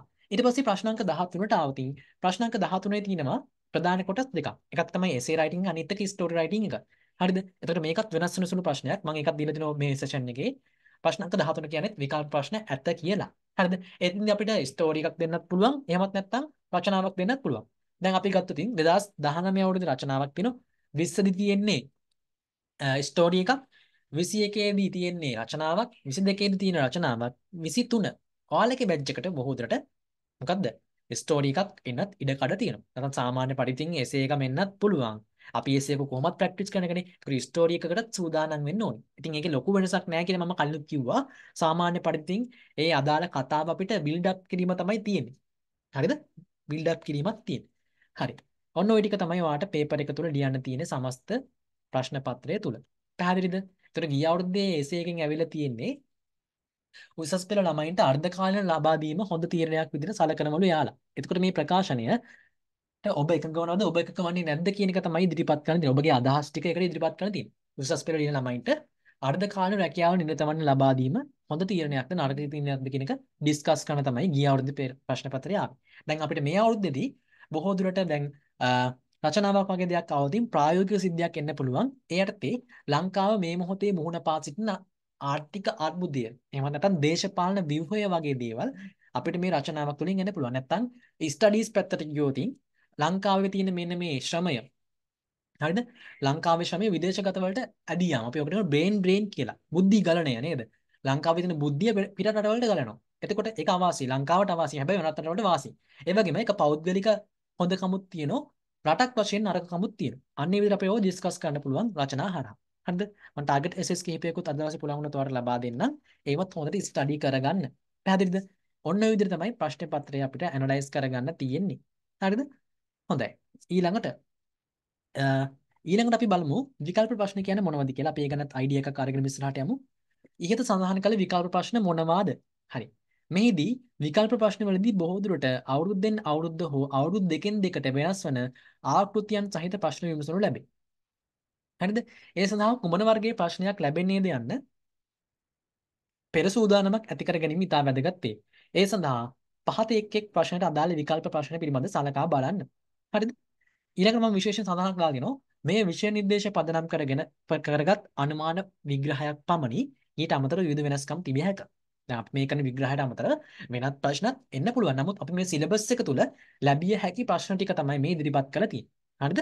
සිලබස් එක තුල එන. හරිද? හොඳයි. බලමු අපි ওই දැන් කිව්ව විකල්ප ප්‍රශ්න වලට මොන වගේ ඒවා දෙන්න පුළුවන් කියලා. හරි. අ මුලින්ම සෙකන්ඩ් පාර්ට් එකේ C කොටසේ ප්‍රශ්නාංක 10ට આવතින් එක විකල්පගත ප්‍රශ්නයක්. ප්‍රධාන වශයෙන්ම අහන්නේ බාර් chart එක තීව්‍ර ප්‍රස්ථාරය. නමුත් අපි දැනගන්න ඕනේ පයි chart එකක් ලියන විදිහත්. ඉතින් ඒකත් ඒහා සමානයි තමයි. හරිද? නමුත් ආකෘතිය වෙනසක් තියෙන. කියන්නේ රූප සරහනේ වෙනසක් තියෙනවා. ලියන විස්තර කිරීම සමානයි. පයි chart එක වට ප්‍රස්ථාරය. ඊට පස්සේ table description වගුවක් ඔස්සේ දත් ඉදිරිපත් කරගෙන පස්සේ අපි කොහොමද ඒක විග්‍රහ කරගන්නේ? අපිට මේ වගේ data table එකක් දෙන්න පුළුවන්. table එකක් දීලා ඒකට data දත්ත කිහිපයක් දීලා ඒ දත්ත ටික ඇනලයිස් කරන්න යන්නත් පුළුවන්. හරිද? table description ඊට පස්සේ line graph එකක්. දැන් මේක නම් ගොඩාක් විතර අහලා නැහැ. නමුත් ඉඩ කඩක් තියෙන ටාගට් ක්වෙස්චන් එකක් විතර එන්න. නමුත් අපි ඉතින් අර සරලව දේවල් ටිකක් අප්ඩේට් කරගෙන යන්න ඕනේ. හරිද? line graph එකක් කියලා කියන්නේ ඒකත් අර බාර් chart එක වගේම ආකෘතියක් තියෙන්නේ. සිරස් අක්ෂය තිරස් අක්ෂය කියලා අක්ෂර දෙකක් තියෙනවා. ඒ බාර් chart එකේ මොනවද යන්නේ? දැකලා තියෙනද අර heart beat එක වගේ දැන් අර heart beat එක වගේ උඩ පල්ලෙහා යන ඒව තියෙන අර දැන් අපි Binance එහෙම කරනවද ඔයාලා online business ඒ Binance වලත් අර තියෙන එක එක chart තියෙනවනේ උඩ පල්ලෙහා ආදායම වැඩි වෙනකොට උඩට යනවා ආදායම අඩු වෙනකොට පල්ලෙහාට එනවා අන්න ඒ වගේ line graph එකක් ඔස්සේ අපිට දත්ත නිරූපණයක් ඇවිල්ලා ඒකත් විග්‍රහ කරන්න ඉන්න පුළුවන් ඉතින් ওই ස්වරූප හතරෙම ඉතින් එකම ස්වරූපයකින් තමයි විස්තර කරන්න තියෙන්නේ නමුත් chart එක වෙනස් වෙනකොට ඔයාගේ mindset එක වෙනස් වෙන්න පුළුවන් මොකද අපි ලියලා නැහැනේ අන්න ඒ නිසා ඔය එක් එක් ප්‍රශ්නකට අපි එක target question එක ගානේ හරි කරලා ගියොතින් හෝ අවබෝධයක් ලබා ගත්තොතින් අපිට විභාගෙදී මොන ප්‍රශ්නය ආවත් උත්තරයක් හදාගන්න පුළුවන් වෙනවා. හරිද? ඉතින් මම අද දවසේ උත්සාහ කරන මේ හැම කොටසකටම විකල්ප ප්‍රශ්න ගානේ වාට ඉදිරිපත් කරලා පැහැදිලි කිරීමක් කරන්න අද දවස ඇතුළත බලමු අපි උත්සාහයක් කරලා ඒ යටතේ වාට මේ විකල්ප ප්‍රශ්නත් ඉගෙන ගැනීමේ හැකියාව දෙනවා. ඒ නැති වුණත් මම වාට මේකට අවශ්‍ය නෝට්ස් එක ලබා දෙන්නම්. ඒ නෝට්ස් ටිකත් හොඳට ස්ටඩි කරලා වාට මේවා ඉගෙන ගන්න පුළුවන්කමක් තියෙනවා. නෝට්ස් නැත්තම් මම කන්ටැක්ට් කරගන්න. ඉතින් අන්තිම මොහොතේ හෝ ප්‍රශ්නයක් නැහැ. මම පුළුවන් විදිහට වාට නෝට්ස් ටික ලබා දෙන්නම්. ඒ ටිකත් අරගෙන ස්ටඩි කරගන්න. හරිද? ඊට පස්සේ ප්‍රශ්නාංක 11ට આવතින් ඒකෙත් විකල්ප ප්‍රශ්න තියෙනවා කිව්වා. ප්‍රශ්නාංක 11 ප්‍රධාන ප්‍රශ්න තමයි ඉන්ෆෝමල් ලෙටර් එක. හරිද? පෞද්ගලික ලිපිය. ඊට අමතරව අහන්න පුළුවන් නෝටිස් එකක් අහන්න පුළුවන්. හරිද? දැන්වීමක් අහන්න පුළුවන්. 2020 අහලා තියෙනවා. ඊට පස්සේ ඊමේල් එකක් අහන්න පුළුවන් 2021 අහලා තියෙන ඊමේල් එකක්. ඊට අමතරව තවත් විකල්ප ප්‍රශ්නයක් විදිහට අපිට ඉන්විටේෂන් එකක්. කාට හරි පුද්ගලයෙකුට ආරාධනා පත්‍රයක් යවලා යාට අපේ මේ ඉවෙන්ට් එකට සහභාගී වෙන්න කියලා ඉන්විටේෂන් එකක් යවන්නත් අපිට ප්‍රශ්නයක් විදිහට ඉදිරිපත් වෙන්න ඉඩ කඩ තියෙනවා. හරිද? ඒ ප්‍රශ්නාංක 11යි විකල්ප ප්‍රශ්න ටික. ඉතින් අපි එවැනි අවස්ථාවන් ටිකකුත් ඉගෙන ගත යුතුයි. ඊට පස්සේ ප්‍රශ්නාංක 12ට આવතින් ප්‍රශ්නාංක 12 ප්‍රධාන ප්‍රශ්නේ තමයි ෆෝමල් ලෙටර් එක රාජකාරී ලිපිය. ප්‍රශ්නාංක 12 ප්‍රධාන ප්‍රශ්නේ රාජකාරී ලිපිය. ඊට අමතරව අපෙන් අහනවා cover letters. ඒ කියන්නේ ජොබ් එකකට යනකොට අපි cover letter එකක් අරගෙන යනවා. CV එකත් සමග. හරිද? ඒකත් රාජකාරී ලිපියක ආකෘතියට සමානයි cover letter එකත්. ඒ යටතේ අපි විශේෂයෙන් විස්තර කරන අපේ රැකියා සම්බන්ධ තොරතුරු ටික. අපි කවුද? අපිට තියෙන එක්ස්පීරියන්ස් මොනවද? අන්න ඒ වගේ දේවල් ටිකක් තමයි cover letter එක අපි ඉදිරිපත් කරන්නේ. ඇයි අපි මේ රැකියාවට අයදුම් කරේ? අන්න ඒ වගේ විස්තරයක් අපි body of the letter එක යටතේ ලියනවා cover letter එක තුළ. ආකෘතිය රාජකාරී ලිපියකට සමානයි. ඊට අමතරව අලුත්ම ක්වෙස්චන් එකක් විදිහට ප්‍රශ්නාංක 12න් අහන ඉඩ කඩක් තියෙනවා. මෙන්න මේ CV writing කියන කොටස. CV එකක්. ජීවදත්ත පත්‍රිකාවක් හදන විදිය. අපිට ප්‍රශ්නයක් කරා යම්කිසි දත්ත ටිකක් දීලා ඒ දත්ත ටික භාවිතයෙන් අපේම CV එකක් හදලා මෙන්න මේ අදාළ ආයතනයට යවන්න කිව්වොත් අපිට හැකියාවක් තියෙනවනේ මේ CV එකක් නිර්මාණය කරන්න. ඉතින් ඒක මහා ලොකු දෙයක් නෙමෙයි සාමාන්‍යයෙන් වට ප්‍රායෝගික භාවිතයකුත් ඇති දැකලා ඇති CV හදන විදිය. ඒ විදිහටම තමයි. ඉතින් අපිට මේ CV එකේ දත්ත ටික පොඩ්ඩක් ඇනලයිස් කරගෙන විතරයි තියෙන්නේ. විශ්ලේෂණය කරලා පෙළ ගැස්වීමක් කරගෙන විතරයි තියෙන්නේ. ඉතින් හරිම පහසුයි.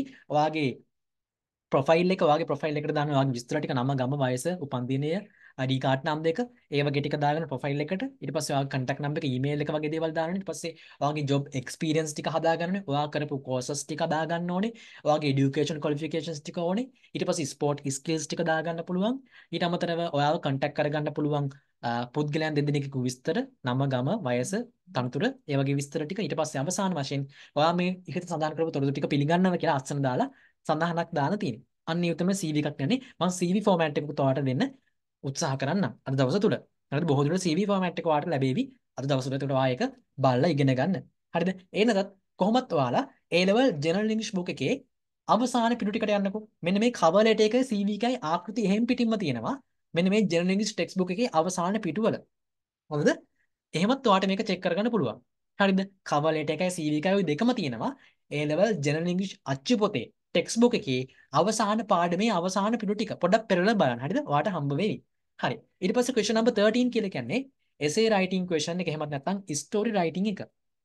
essay එකක් ලිවීම නැත්නම් story එකක් ලිවීම. මේකත් ඉතින් වෙනස් වෙන සුළු ප්‍රශ්නයක්. සමහර අවුරුදු වල essays අහනවා සමහර අවුරුදු වල stories අහනවා. ඉතින් අපි ඒක හරියට තෝරලා බේරලා අරගෙන ලියන්න ඕනේ. එසේ එක නම් අපි කොහොමද දන්න ප්‍රශ්නේ ස්ටෝරි එකේදී අපිට හම්බ වෙන්නේ කතන්දරයක්. හරිද? යම්කිසි සිද්ධියක් දෙනවා. ඒ සිද්ධිය අනුව අපි ඒ සිද්ධිය තෝරගෙන ඊට අදාළ ස්ටෝරියක් බිල්ඩ් අප් කරන්න තියෙන්නේ. මම ඔයාලට මෙතනදී පෙන්නන්නම් පොඩි ස්ටෝරි එකක්. අපි මේක සාකච්ඡා කිරීමට ලක් කරා අද දවසේම මේ SPS ටෙස්ට් නම්බර් 4 යටතේ මම ඒකේ තිබ්බ ස්ටෝරි එක තමයි මෙතනටත් ගත්තේ බලන්න. මෙන්න අපිට ස්ටෝරියක් දීලා තියෙනවා. Complete the following story using imaginary situations. පහත ස්ටෝරි එක සම්පූර්ණ කරන මනක්කල්පිත අවස්ථා භාවිතා කරමි. හරිද? බලන්න. එතන දීපු ස්ටෝරි එක තමයි It was a strange day in my life. ඒක මගේ ජීවිතේ මහා අමුතු දවසක් වුණා. I was going home after an extra class with my friend. මම මගේ යාළුවත් එක්ක අමතර පන්තියක් ඉවරලා ගෙදර යමින් සිටියේ. We heard අපිට ඇසුණා a loud noise විශාල ශබ්දයක් from the city නගරය තුලින් නගරයෙන්. A large number of people විශාල මිනිසුන් ප්‍රමාණයක් were gathered there. එතන එක්රැස් වෙලා ඉඳියා. They were on protesting against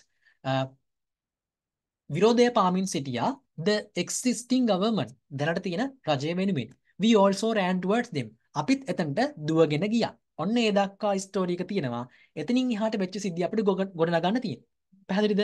ඉතින් අන්න ඒ විදිහට ස්ටෝරි එකක් හමුවතින් ස්ටෝරි එකකින් දෙන අයිඩියා එක අරගෙන එතනින් එහාට ඒක තමන්ගේම දෙයක් කරගනිමින් ඒක බිල්ඩ් අප් කරගෙන යන්න තියෙන්නේ.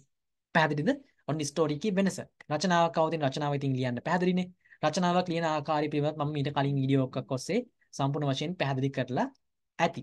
හරිද? ඔන්න ඒ කොටස් ටික. හරි. ඔන්න ওই ටික තමයි ඉතින් මට අද දවසේ මේ ඩිස්කෂන් එක හරහා ඔයාලට ප්‍රධාන වශයෙන්ම කියන්න ඕනේ උනේ. ඉතින් ඔයාලට මේකට අවශ්‍ය තොරතුරු දැනගන්න අවශ්‍ය නම් ඔයාලට ප්‍රශ්න පත්‍ර හෝ අවශ්‍ය නෝට්ස් ටික හෝ මේ ඩිස්කෂන් එකට සම්බන්ධ වීම ගැන ඔයාලට අවශ්‍ය දේවල් දැනගන්න තියෙනවා නම් මෙන්න මේ මම මෙතන ස්ක්‍රීන් එකේ දාලා තියෙන WhatsApp නම්බර එක. ඒකට මැසේජ් එකක් දාලා තොරතුරු දැනගන්න පුළුවන්. හරිද? හරි. එහෙනම් ඉතින් අපිට ওই ටික තමයි විශේෂයෙන්ම මේ ඩිස්කෂන් එක තුලින් අද දවසේ කතා කරන්න තියෙන්නේ. ඉතින් මේ ටික හොඳට තේරුම් අරගෙන විභාගයට සූදානම් වෙන්න. ඉතින් නිකන් අත්තරින්න එපා. හැම ප්‍රශ්නයකට උත්තරයක් ලියන්න උත්සාහ කරන්න. ඒ විදිහට කොහොම හරි විභාගේ සමත් වෙන්න. හරි. මීට අමතරව මම අද දවසේ හැකියාව තිබුණා. ඉතින් ඔයාලට ටාගට් ක්වෙස්චන්ස් ටික දාලවත් උදාහරණය බැගින් හෝ ඉදිරිපත් කරන්නම්. එතකොට ඔයාලා ඒ ටිකත් චෙක් කරගෙන හෙට දවසේ පේපර් එකට සූදානම් වෙලා යන්න පුළුවන්. හරි. එහෙනම් මම අදට මේ සෙෂන් එක එන්ඩ් කරනවා. හොඳට පාඩම් කරලා එක්සෑම් එක ලියන්න. එහෙනම් හැමෝටම good luck.